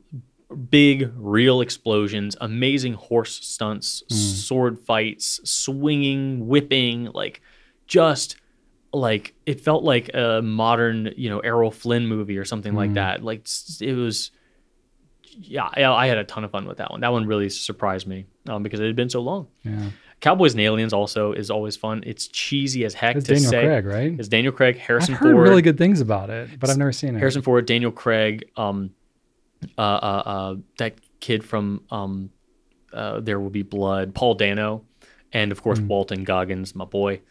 But the thing is, it's a ridiculous concept and overall a silly screenplay. But Jon Favreau was an amazing director, and all of these actors are tremendously talented actors. For sure. And Olivia Wilde was in there as well. Every time something silly happened, Clancy Brown, love Clancy Brown. He was the head guard in Shawshank Redemption. Okay. Like he's fantastic always. I've never seen Shawshank Redemption. Oh man, I've seen parts of it. I know the whole movie. Yeah, but you'd love it. I It's would love it. fantastic, I know. yeah. I just need to watch it. But every time something ridiculous happens, you're like, oh come on, what's that? And you look at Harrison Ford. dead freaking serious. Daniel Craig, dead freaking serious. And everybody else is just exceptional, like world-class A-list actors. And you're like, oh, okay, that's fine. Yeah, continue. This is serious, yeah. It's such a crazy concept, Yeah. but yet it's every bit as good as it could possibly be, given the core concept. So I love that movie. That's a lot of fun to watch. Yeah. Copland also, I will say that is Sylvester Stallone's third best performance. Oh. You have Rambo First Blood Part 1, or yeah, Rambo First Blood, Rocky 1, Copland. Wow, really? Exceptional. Yeah, he put on weight for that and everything. Like, Wow. he's just phenomenal. And that's like greatest hits, actors too. Pretty much any actor that was ever in any mob movie is in Copland. Okay. So many Sopranos cameos as well. So I had a great time with my movie watching. So much fun. And I took the my 4-person, love sack, pulled that up right in front of my TV. I put a sheet on there so I could have the dogs on there with me because that's cool. got both the dogs, got a cup of coffee, a little bowl of Cheez-Its, and I'm just like, Cheez-Its with coffee. That's an interesting I combo. like it. Okay. Yeah. Okay. I don't know, man. You do you, man. So it was a fantastic week. And it was a very sounds true delightful. week. Yeah. Any video gaming? Or is it Oh mostly yeah, movies? yeah. I hopped Okay. into Metal Gear Solid 5 every now and then. Okay. I've played it before, so I'm not Yeah. like, it doesn't like suck me in. I'm like, all right, let me jump on that, play a little bit. I'm kind of like in limbo because I really want a PS5. So I'm kind of waiting on any new game purchases until I can get that like done. any new game you get is just going to set you back. 100%. Yeah, Exactly. I get it. Exactly. I get it. So we did that, and then Friday I allowed myself to go out for breakfast at my favorite diner. Nice. Sat up at the bar, got myself some corned beef hash and pancakes and eggs. And, awesome. Oh yeah. So it was absolutely like a Drew week off for sure. And I finished the costume. So yeah. Nice. Over the weekend we went to a Halloween themed roller skating event, and Okay. I wore this and Nice. got on some roller blades for the first time, and Whoa. yeah. Talk about nostalgia. So I had gone roller skating within the past 5 years, but the Okay. place we went only rented skates. right. This okay. other place, which is by the airport, actually rented blades. And I was like, oh, okay. When's the last time you went rollerblading? Before that, Jeez, I have no idea. were you an adult, or was it like I think so. an adolescent? Yeah. I think so. Rachel and I did a little bit in college. Like I bought a pair of rollerblades when we were in college, and then I really didn't do it much after that. I still don't know how to stop. I have no idea how to Do stop. you have the stopper on the back? You either like lean back on the stopper because it's usually on your right foot that it has a brake on it, or you just drag one of your feet. I don't know like, how to kinda do drag that. the wheels. I can like spin, and that slows me down. Okay. So if I'm going slow enough, the spin will stop me. Okay. But You're otherwise, just like redirecting your centrifugal force or whatever. But otherwise, I'll like spin and then slam into the wall, like with my Okay, back. Like, so gotcha. that's a pretty proven. Yeah, you can like sort of glide on one foot and like drag like the side of the wheels I should probably try on the that. ground Yeah. to do that, But Archer was having such a difficult time because he has these pair of skates that he can attach to the back of his shoes, right? Okay. Kind of like Heelys. Okay. But there's no front skate. So he does the thing like what kids do with Heelys where you put one foot flat and you arc up your right foot. Right. And you kind of just like coast, but with one foot pointed up. Yeah, yeah. And he was doing that with the roller skates. Right. And I'm like, no, Archer, you keep your feet together. Right. And you push off on one, push off on the other. Yeah. And he would not do it. Wow. He just kept on like scoot, scoot, scoot, coast, scoot, scoot, scoot, coast. So he wants to do it, man. And Shayna was getting mad at me. She's like, stop telling him a way to do it. I'm like, but he's doing it wrong. He was getting frustrated because he couldn't do it. I'm like, well, so I'm doing like the dad thing, being like, well, you're not doing it right. And she's like saying, let him learn on his own. And I'm trying to listen, but also he's getting upset Yeah. because he can't do it, but yet he's not trying the right way. So Yeah, I had to I bite get my it. tongue a I lot. get it. Shayna would tell you I failed at biting it, but anyway. Wow. That was No one's fun. perfect. Yeah. And then the day after that, we went to see Nick Offerman, this time at the Altria Theater. So Oh. yeah, it was busy. Shannon kept me busy. She's like, oh, well, you had a week off. Now let's do stuff. Okay. So this is all not being off. No, this was like, this past weekend. So just a couple days ago. Gotcha. Yeah. So we saw Nick Offerman. He did stand up. He played some songs. He brought his acoustic That's guitar. cool. He was clean shaven. Weird. So yeah, no mustache, no beard. Just totally clean shaven. Okay. But that was fun. He's a big woodworker too. Yeah. I really love his He shop. talked a bit about that. He had a whole song about how he's not Ron Swanson. and stop Right. stop mentioning why doesn't he have his mustache, or why is he eating salad, or Yeah, the whole thing was about like how he'd be dead if he was Ron Swanson. true. The woodworking though, that was real. Yeah. I believe that was his real shop that they used. I think it might have been. Yeah. Yeah, not his current shop. His current shop is amazing. Oh, he's got a whole staff, I think. Oh, he's got Yeah. like wood slabs everywhere. It's Yeah. awesome. He built some kick butt canoes. Oh yeah, I've read his first book, Paddle Your Yeah. Own Canoe. Yeah, I have no desire to canoe. I have no means to really canoe. I guess we have water around here. Yeah, But seeing his canoes makes me want to build a canoe, they're stunning. but it also probably takes longer than I would think. Yeah. And I didn't know that they coated Not those finish it. with this like transparent fiberglass. That makes sense. Yeah, Because wood there's is like a- not great with water. Yeah, no, there's like but it turns invisible. It's Yeah. crazy. I had no idea. Yeah. Wild. Yeah. I messed around with that when I was doing like some car audio stuff. It's the same kind of thing. So Oh. it's like a fiberglass mesh Yeah, that you use, like a weave, and then you put the resin over top of it. exactly. And it kind of all just turns translucent. I had no idea. I saw Yeah. it being done. I was like, wait, what? Yeah. I mean, that makes total sense. Yeah. But so then we tried a trunk or treat event. Archer got on his costume. We were all Okay. excited because his school usually does them, but they didn't do one this year. So Oh. they said, all right, go to this other high school, and they're doing one. He's like mooching off some other school's trunk or treat. I guess so. We're like, all right, cool, let's go. So he got all his stuff. I clipped him in and had it all set up, and it was hot. Mm-hmm. We get to the school. There's nobody there. There's like one What? car. We're like, I guess we're early, but we're 30 minutes after when it began. So we walk up, and there's this high school student saying, "Oh, sorry, we're all out of candy, so everybody went home." And we're like, "Wait, what? Oh yeah, we changed it to 2 hours earlier." But I guess because we didn't get the email from that high school, we got it from our Right. school. That email didn't reach us, so super disappointing. Wow. We brought we met Archer's friend there too, but the kids were good. They didn't freak out or anything. Wow. Yeah, it was Still super lame. Disappointing. Yeah, very, very much a big bummer there. Hmm. But we found a nearby church that just happened to have one. They had like 4 cars. So Sure. it's a consolation prize, but Yeah. yeah, we got them some candy. Then we had a Halloween party at a friend's house. I won't get into this. It's already taking too much time. I'm tired just hearing There was about a all your whole- activities here. Yeah, Halloween party at a friend's house. We dressed up for that, and then we carved a pumpkin. Archer carved a pumpkin. We went to Williamsburg to see all the leaves. And then I came to work and filmed 3 videos, like in like the first 2 hours I was there. Yeah. I was like jumping right into the You saddle. really hit the ground running there. Yeah, Wow. but no, it was the week itself was super chill, nothing. Yeah. But the weekends bookending it were super busy. It sounds like they should be reversed. Like everything you said you did on the weekend, that sounds like a week's worth of activities. Nope. Wow. Yeah, That's a lot. it was wild. That's a lot. Okay. Is that it? You got any more? I mean, I could go into detail, but who wants to hear that? I don't. Well, I got my stuff too. That's very cool.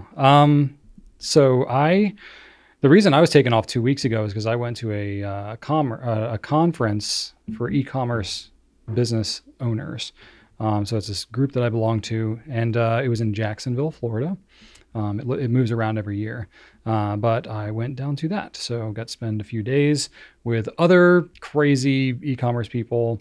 I'm like Bunch of loonies. I'm like the weird, like the pen guy there. There's other people that have equally obscure, crazy businesses. One guy I know sells gas masks, like, for like biohazard type stuff. His entire business is gas masks. Interesting. You accidentally said smells instead of sells. Sells, yeah. Regarding a gas mask. It's Smells gas masks. yeah, all it's day actually long. kind of appropriate. Other people, there's lots of like people doing like clothing and cosmetics, stuff like that. But it's and lots of pet products as well. But like, because it's e-commerce, everybody there is like highly niche, like specialized. So it's like organic, freshly delivered pet treats and stuff like that. Like hyper specific products. And so normally when I operate in the real world, I tell people like, I saw like fountain pens on the internet and they're like, what? Like, it's inconceivable that that's really even a thing. And I'm like, yeah, we have like a staff of 30. And they're like, what? But I go to this thing and I talk to people and they're like, oh yeah, cool. Neat. Interesting. Like that doesn't sound weird to them. Unfazed. Because this other guy sells like, oh yeah, I sell organic duck meat for dogs. Yeah. Not weird at all. Not weird at all. So these are my people. So that was really cool just to get to and just get a pulse on like what's going on in the landscape, the economic landscape, and all that. Because Do you think the internet's here to stay? if it is a fad, then so be it. Right. We'll figure it out.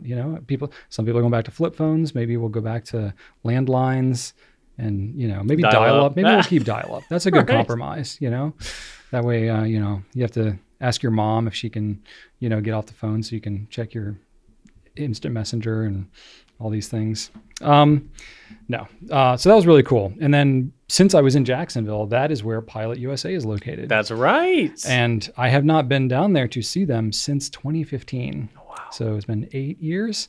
And so while I was there, I just tacked on an extra day, and I went and got to hang out with them and see their facility. I got to see the expanded cage that they have for the fine writing products. So they have this warehouse. It's probably 120,000 square feet. It's 5 stories high, forklifts, what is it, the conveyor, roller conveyors kind of going everywhere. It's very sophisticated. But the bulk of that is things like G2s and, all their ballpoint gel, rollerball stuff.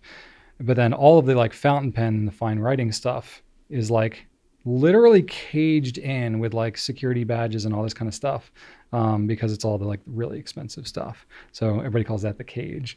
And so I got to go in there and see that and see the folks who work in there and all that kind of stuff. It was pretty cool. So I didn't spend a whole lot of time there. And I talked about some stuff that's sort of in the works, but none of it's public to share yet. But we're working on some cool stuff with them. So that's kind of interesting. But that was really cool. And then the other thing that just so happened to be there, the Blue Angels, the Navy elite flying demonstration group, they were doing a show in Jacksonville that weekend. This was on a Thursday.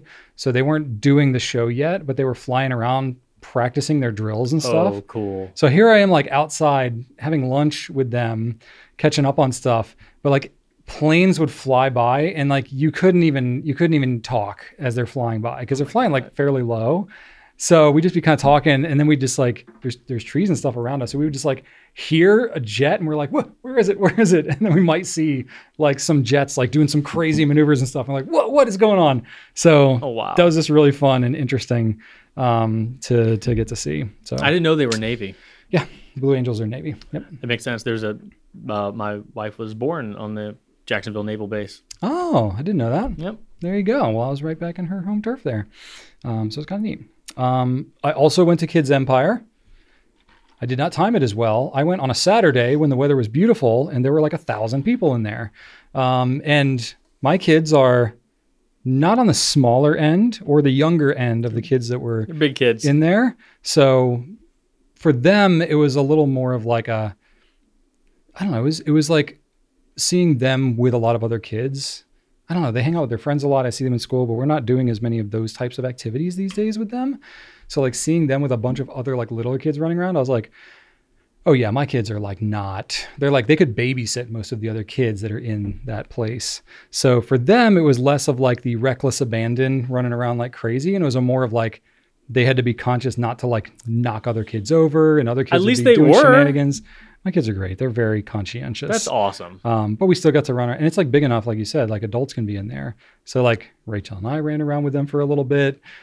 Rachel a little less than me. I was yeah, let's do it. But it's made for adult sizes, but there were some places that you had to sort of squeeze through. And I would try to squeeze through. And I was okay, I'm a big guy. I'm used to not fitting in places, but my bones wouldn't fit through some of those places. I'm this is not an issue of me being bulky. This is not made for my skeleton. I feel I almost got stuck once. Somewhere. Yeah. So my kids were oh, chase me. And I was ha ha ha. And then I'll be, oh, I can't go in that part of it. Okay. And I'll be try and run around. I was this is just, this is hard. But I did some fun slides and I didn't do the thing that you're talking about, the drop thing, but my kids did. Ellie especially really enjoyed that. Yeah. You do need to, you can't go completely floppy. You got to maneuver your limbs through because your limbs will get caught on the things, right? Yeah. To make it look funny, though, you need to have some rigidity to your limbs just so you flop around properly. Right. Because if you go totally limp, you'll just kind of blah slowly. Yeah. You need to create bounce a little bit. I acted quite exaggeratedly just for comedic effect, but it was a lot of fun that way. That is fun. See, I couldn't have even gone on if I wanted to because first off, I will kill any child that I would fall on top of. Yeah, there was nothing I would have beneath to- us. There were like probably a dozen kids on that thing at any given time. What? And then other kids were just like diving into it and falling through and hitting other kids. It was Oh, like Lord of the God. Flies Oh in my there. God. And I was like, is there like any people here? There's no signs. There's no nothing. And like, Oh no, it was totally empty for us. I was the only one doing it. There was like maybe 2 other kids in the whole thing other than the ones Yeah. we brought. So I was just, I think the time you go matters a lot. yeah, must. But anyway, it was still a lot of fun. The kids Cool. had a great time. And then let's see here. What else did we do? So I've been working with Joseph on his Halloween costume. Mm-hmm. So originally he wanted to go as Omega, which is a robot character from Sonic the Hedgehog. So he showed me this picture of Omega, and I was like, okay, we can probably do like a very simplified version of this costume. It's like somewhat human body shaped, but the proportions are not You told me he was a robot. to a human body. He's a robot. Like a humanoid sort of robot, but like not human proportions. And Joseph's really like tall and lanky and skinny, and this robot is like short and squatty and broad shouldered and all that. So I was like trying to work with him, not with like foam and all that. I didn't have time or patience or energy for that. So it was just like cardboard and duct tape. So we were trying to do it together. We got like part of the costume built, but then we had like a week out, and I've been like prompting him a lot, but I'm not just gonna like build him this costume. He's 13. I'm like, come on, dude. But I was pruning some trees, and I accidentally cut my hand with the pruning saw. It was a stupid thing. You know, it's like sometimes you do something and you're like, I know this is probably not the proper technique, but I'm sure it'll be fine. And like 99 times out of 100, it is fine. I had that thought with this one. So I was cutting, it was a really thin holly tree. It was along our driveway, and the holly leaves are like really scratchy. So I was like, well, let me cut these holly branches. It was way down the driveway, so I didn't feel like going to getting my like loppers. So I just had the handsaw, and I was like, okay, I'll just saw that off. But it was really thin. It was like not a half inch or something, but the tree itself was really twiggly. It was like really thin and kind of flopped around. So I needed to like hold the tree to cut it, but it was really awkward how it was. So I swapped hands. I held the tree with my right hand, and I was cutting with my left hand. And even though it was like a foot above, and I was like, I'll probably be okay. Like even as I cut through, it'll drop down. You'll have enough time to stop. But I just misjudged it. And so as I cut through, my hand came down and just like gashed right into my hand. And I was like, well, that's the rest of my day. So I dropped everything, went in the house. There's whatever medical things happening, but didn't need stitches or anything. It wasn't that bad. But I mean, considering it definitely like considering all of the smarted much quite a more bit. dangerous tools you use, if you are going to hurt yourself on a blade, You know what? having a manual blade do the damage is probably the best thing. Well, you know what? It's like if I was chainsawing, I would have had all the gear. I would have done everything. I had gloves on, but they were gloves that were like protected like more of my palms. And it was really hot, so I didn't wear like my full like leather gloves like I would if I was like more serious. It was just like I was just making a couple of quick cuts, just like more people fall off of like step ladders than they do off of like 40-foot ladders. So it was just one of those things. Like I wasn't quite as careful as It's I a would different have been. mindset. Yeah, and then as soon as I cut myself, I was like, daggone it, I know better than this. So I was like, okay. So I was like, and that's literally when it was like getting crunch time for Joseph's costume. So I'm like trying to help him, and I'm like, buddy, I'm sorry, I can't use my hand to like cut anything. And so that was part of the reason, but it all worked out for the best. So what did he switch to? He switched to, well, he had the idea to do Rick Astley, and he was going to Rickroll everybody. Both And of I your was kids like, are kind of obsessed with Rick rolling, right? Oh, it's a whole thing. Like Rickrolling is alive and well in the middle school world. Yeah, like they will, I think they have these things, they have like these like bucks or whatever that they like earn for doing good stuff, and they can trade it in at the store for like chips or erasers and stuff like that. Joseph said that last year, like I think it was like the entire 8th grade or something saved up like 1,000 of these things, and they played Rick Astley's "Never Gonna Give You Up" on like the morning announcements or something. So they like Rick rolled the entire school, and Ellie requested it at the school dance that she went to, and the DJ played that as the last song, and they all friggin' love it. So it's pretty hilarious. So yeah, I didn't have a good costume idea, and when Joseph wanted to pivot to that, I was like, that sounds doable, like, easy. Yeah. So I was like, that'd be kind of cool if we went as like we're both going as Rick Astley, specifically the outfit that he is wearing when the song first plays. hence the Rickroll thing. So, yep, that's what he's doing. So I'm like, yeah, that's good. So he's got a blazer and a striped shirt as well? Yeah, he already had the striped shirt. He's going to borrow one of my suit jackets, which looks enormous on him. But, it works. I'm not going to buy him a suit jacket. That's just for awesome. That, but he'll pull it off. He can tough it up. Yeah. And then, no, the sleeves are actually not too far off. He's just like a lot skinnier than me. Wow. I guess They're a bit long. Yeah, but, you can clip it in the back. well, you know me with suits. Like, these are the sleeves for me. That's right. No. This is my life. Yeah, no sleeve is I have long enough. Freakish long arms. Yeah. And then, it's that time of year. I had the return of the Asian lady beetles attacking my house. Yep. Yes. We avoided it for most of the year, but it was unseasonably warm last week. Even just yesterday, I think it was like 82 degrees here. Any of you veteran Pencast listeners will remember the days where they would just be crawling behind Brian's, camera. He'd be talking on the Pencast, and you'd see one just crawl along the background. Yeah, hundreds of them. Like they just whatever it is, just at our front door. Yeah. I think it's something with like the afternoon sun when it Time to hits get out it or the bug something like vacuum. that. We got the vacuum out. It's still just chilling out there, ready to go. But it dropped like 30 degrees since yesterday, and it's going to stay there. Mm-hmm. It's going to be in the 50s now. So I think that's the end of the lady beetles. So we'll see. Good. Anyway, we know that that's just a thing now. And then you were off, but we had a mental health half day. So you were mental health weeking. Right. That's because I actually didn't. I know the goal was for me to take a lot of time off. Yeah. But we get a free day off for our birthday. So I used that for Monday. Oh, gosh. But then we only had a half day I needed to use on Friday. Oh, so you got that time anyway. So I only took like 3 full days. 3 full days. Daggone it, Drew. I'm going to kick you out of here more. Except you do a lot of things that make my life easier. So I don't really want you going that much. It's a balance. I'll take that. I think we'll be taking Thanksgiving off. Yeah. There you go. Yeah, exactly. So I, for me, the mental health half day is good. Obviously, it's good for the whole team, but it actually like forces me to like, okay, I'm going to specifically try to do something that's like just for mental health, or like just for me. So I ended up staying a little bit late because I was playing around with some like microphone kind of stuff, and I was like, and I was like, okay, I ran into some roadblocks, and I was like, all right, screw this, I'll do this later. And I went and ran a couple of errands. One of them was I couldn't get it out of my head. So I used to play a lot of musical instruments when I was younger. All right, hang on. You did bass clarinet. That was one of them. It wasn't a tuba. It was a... It's close. Basically a tuba. Sousaphone? Sousaphone, yeah. Ah, okay. Mm-hmm. And it's a marching tuba, yeah. All right. Was there a third one? I did 10 different instruments. 10? Yeah. Oh, dang it. Here I am if you include voice. Here I am thinking I can name them all. Yeah. 10? Yeah. Oh my God. Oh, bass guitar. Bass guitar. Bass guitar. Yeah. I don't know, man. I'm not going to get to 10. So, I did, some of them were like similar to each other, but clarinet, bass clarinet, and contrabass clarinet. Oh, okay. So contrabass clarinet was like the biggest thing I played in high school. Oh, okay. I was like all state. I remember clarinet. Like I feel like I get they're all three different points for versions that. of clarinets, but they were all different instruments that I played. I'm still going to claim 3 points. Okay, yeah, you deserve it. I sing, obviously.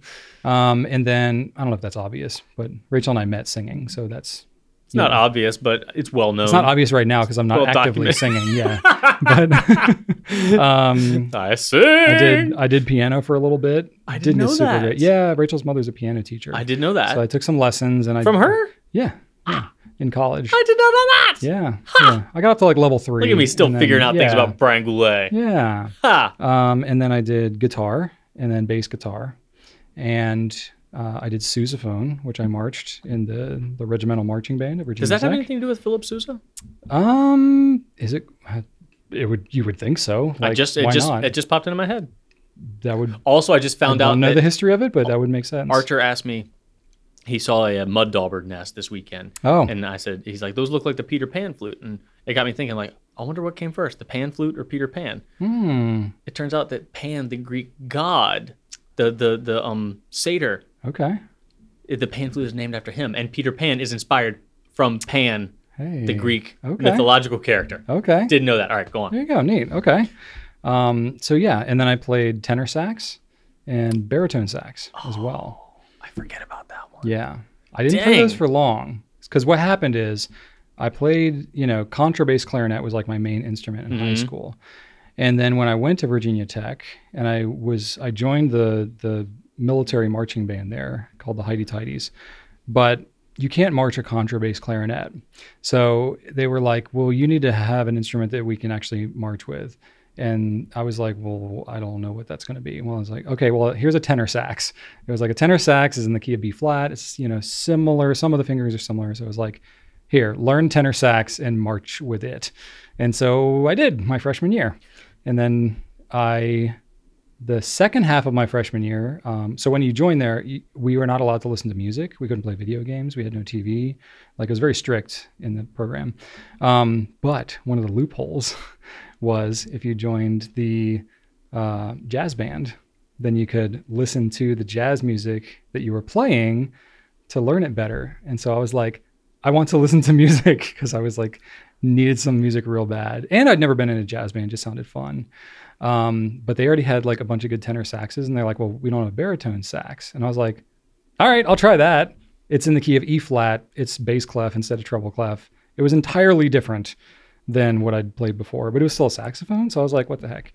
I had so much fun playing that instrument. So so you're saying, like, did you revisit one of these? Well, the reason I tell all this story is because I'm like, you and I both, we're approaching 40. We are. And I'm like, yeah, I remember doing these things, and it doesn't really feel that long ago. But I'm like, holy crap, that was that long ago. Yeah. I was 18 my freshman year of college when I was playing. Which is more than these 20 years instruments. ago. 21 years ago is the last time I played, a bari sax or a tenor sax. And it's like, holy crap. Like, that was 1 year of my life that I played those two instruments. And I played them a lot. Like, it was a big part of my life, but that was 21 years ago. That was so long ago. And the problem is, most of the instruments I played, the distance between now and then was greater than your existence up until that point. Right, exactly. And it's like, dang, that really has been a while. And so I was kind of like, I kind of missed that a little bit. And it's like, well, I don't have time for it. And it's like, well, screw it, whatever. So I was like, you know what? Let me just see if I could like rent one and try it, just see if I still have the goods, still have the chops. So I called around to some music stores. I couldn't find a bari sax to rent.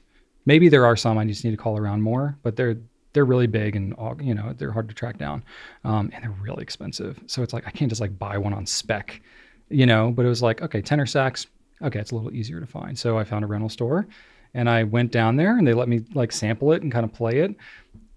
And I'll be honest, like, I didn't even tell Rachel I was doing it because she was working from home and I was here at the office, and I just like went there after the office on Friday. And so she was like talking to me about like our plans for the weekend or whatever. And I was like, I rented a saxophone. I gotta be honest with you, dear. I'm like, well, I didn't rent it. I didn't rent it without asking her about it. Oh, okay. Obviously it's going to have an auditory impact on her because it's not a quiet instrument. You need a saxophone shed. But I was like, I know, we joked about that. Like, go out to the workshop and play the sax. But no, I was like, as she was like texting me and stuff like that, I was like, I have to confess, I'm at a music store playing a tenor sax. Oh my God. I was like, is this crazy? And she was like super supportive. She's amazing. She was like, you really love this music and you haven't done it in forever. And so I was like, okay. So they had some that were like really cheap student grade ones that I could just buy, but then they had like some nicer ones to rent. And she was like, why don't you rent one first? Let's see how it goes. And exactly what Shannon would have said to me. I was like, that's very reasonable. That's what I was leaning on doing anyway. So I did. I rented it and I've been playing it since. This was like Friday last week, so it's very fresh. But I like literally had to look up the fingering charts. I couldn't remember what the notes were and stuff like that. But I got to tell you, man, it's coming back quick. Oh, nice. It really is. And I'm like, this is really, really fun. That is really cool. I really enjoy this. So I'm getting back into the tenor sax. Oh, that's so exciting. Fun. What do the kids think? Have they ever seen you play an instrument? Not really. That's got to be cool. Because they've seen us sing. Like Rachel and I've sung a ton. That doesn't like impress them or surprise them? I don't know what they think about it. I don't know. Oh. They're like, don't really know what to think at this point. We have like a piano and Rachel plays and stuff like that. And I plink around a little bit. And I've busted out my clarinet a couple of times. Oh, okay. Because I own one of those, but it's really small and it's just not as, I was not as good on the clarinet. Yeah, I really didn't play the clarinet regularly since like 7th grade. Yeah. So it's like, but the sax is a little easier to jump back into. So having a good time playing the sax. But yeah, anyway, so watching a lot of YouTube videos about it now. And my my feed, my algorithm is so confused. Oh, I bet. They're just like, what the heck is up with this guy? I bet. I'm like watching economy videos and tractors and tenor saxes, and they're just like, what random group of like, attention deficit, children are watching this YouTube channel? Yep. It's all over the place. That's amazing. So I rented that. That was pretty fun. And then it was funny because like here I was feeling a little bit impulsive. And what Rachel was texting me about, this was mid Friday afternoon here. She was like, hey, my parents are free this weekend. What if we just like drove up and saw them? Because her parents and her sister were free. They're like a 2-hour drive away. And I was like, when did you want to go? Because like, I'm like running all these errands and stuff. And we ended up going up there to see them this weekend. We had left on Saturday and came back Sunday. It was like a super quick trip, but still good. Did you do any home improvement chores while you were there? There was like no time. I didn't do anything. Time. I did nothing productive. I did some video prep. That's what I was working on nice. while I was up there. But yeah, so that was kind of cool. And then the other thing I did that afternoon is I went to the like local landscaping place and started scoping out patio like paver stones and stuff like that to look at doing. That's gonna be expensive, man. Pavers are expensive. And I like drew out like where I would want it to be just kind of visually. And I measured it out and I'm like, oh, there's a lot of stone. So I don't know. Rachel and I are figuring out what we don't want to do. Cause it's like, I really want to do it because I think it'd be great. What are you paving? Just doing like a patio on our back. We don't have a deck anymore. Right. So we had this like little landing. So the landing just like goes out into the grass. And so it's like, it'd be nice to have, somewhere to like, I don't have a place to grill. I like grill in my driveway, and it's like, it's just kind of hodgepodge. Yeah. I just need to do one of those paper things where my trash can is, and then a little walkway to my back porch. It's not a lot, but I know you got to do several layers. You got to do like the mesh and then the sand and then the, you do some gravel and then sand. And you have to have a tamper. I'm like, I'm not going to buy one of those. I'll never use it again. I've got all that stuff. Ugh. If you want to do that project, let me know. I don't want to. Hook you up. I don't want to It took you a year to change out your lights. I know. And I still haven't caulked them yet either. Well, you got to give it another 6 months. Yeah. Make sure they work. Good. That's right. So I don't know. We'll see about the paver thing. I wanted to do it because like before the weather gets too cold, it's like if I'm going to dig a bunch in the dirt, do it while it's still kind of warm. And now it's like starting to get colder and I'm like, ugh.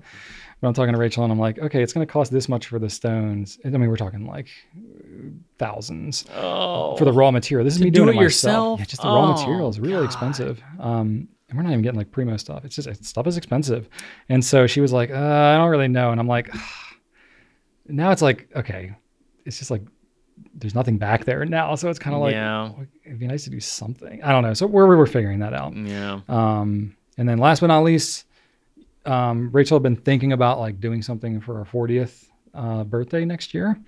And we're not big like birthday anniversary people. We don't do big You're not gift things people like that. We're not really gift people. I can't remember like either of you in the like 15 years I've worked here. I can't remember either of you like splurging on a birthday gift or Christmas gift. We have done it periodically. Yeah, we don't make like a big hullabaloo about it. But like for like Mother's Day one year, I got Rachel this like, personalized like Jake Weidman jewelry. I do remember that. That was really nice. She got me a really nice watch for my 30th birthday. I got her this really nice like jewelry case thing. So like we've done some things for each other, but it's pretty inconsistent. Yeah. And neither of us are like building up expectations at any time. We're more like Christmas or whatever rolls around and we're like, do we have to get gifts for each other this year? Right. Like our gift is like not having to get gifts for each other. Yeah. I don't think that's super uncommon after a certain age. I really don't. Especially me with like my weird hobbies. I'm just like, hey honey, I'm going to buy these random like specialized drill bits for myself for Father's Day. Is that cool? She's like, yeah, I don't want to have to learn what that is and then buy it for you. I'm like, great. Works out better for both of us. This is my Father's Day gift. Shannon asked me what I wanted for Christmas this year. I said, I want 3 27 by 41, front entry poster frames. And she's like, I'm not doing that. She doesn't want to like learn what that is to go shopping for. Yeah. I was like, even though like that seems dumb and boring, I'm not getting that for you. I'm like, but that's what I want. Yeah, no, she's like, no, that's lame. Not doing that. Right. You do that yourself. Exactly. Do you want a movie? I'm in the same boat. Yeah. So, but I think we decided we did decide on what to do. We're going to do a joint gift for each other for our 40th birthday. So I don't even think I've told you about this yet. No. So this has all happened within the last 24 hours. So Rachel got an email. So, she's a big fan of Alter Bridge, and Mark Tremonti is the guitarist there. Oh. We saw Alter Bridge. They weren't headlining, but we saw them live like a couple of years ago. They were the opening band for Disturbed. So we went to just go see Alter Bridge, and then we left.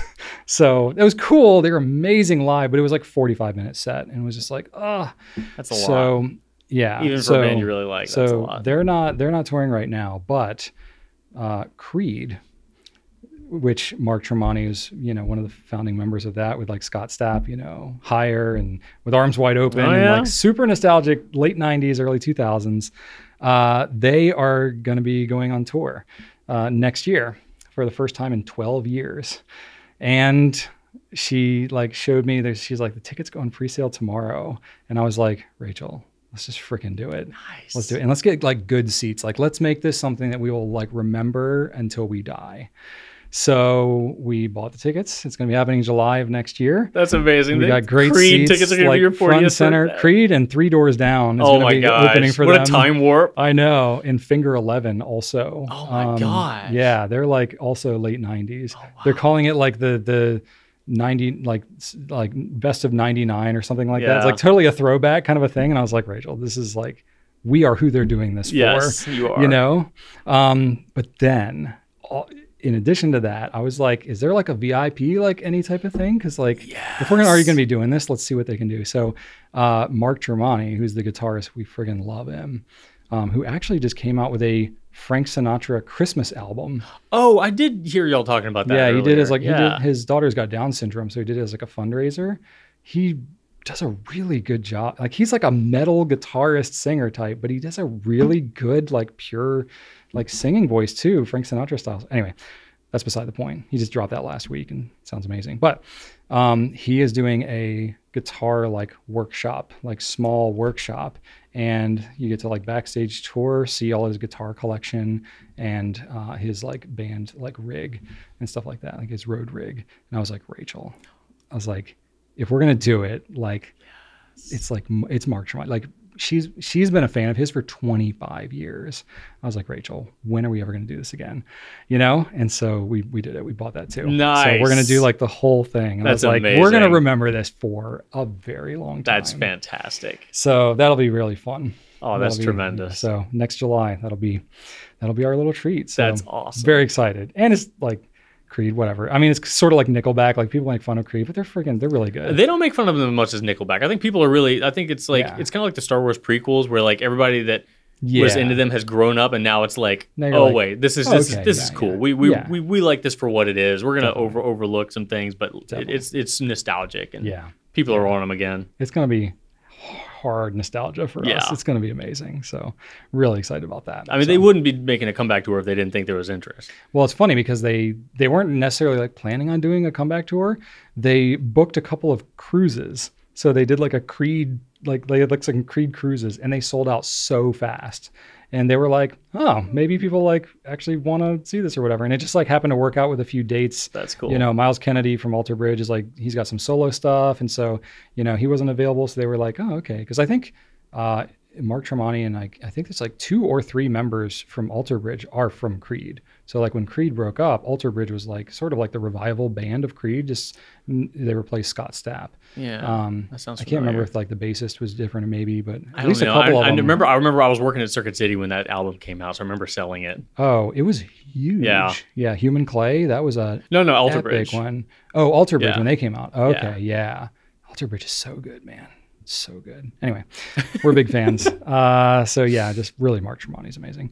So yeah, we'll be doing that. That's cool. Fun. So glad y'all are doing Rachel that. and I I'm like, oh, maybe I should like pick up my guitar because like you can bring your guitar and like play with him, get lessons and stuff like that. And I'm like, it doesn't really matter. You got time. I just literally want to like chill with him and watch him play because he's unbelievable.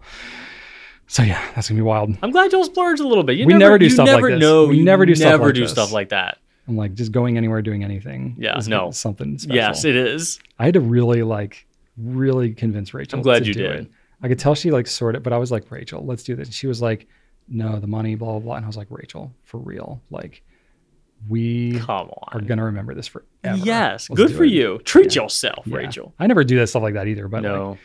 Anyway. Literally, this like all transpired. Like we got the tickets this morning. Yeah, I remember y'all.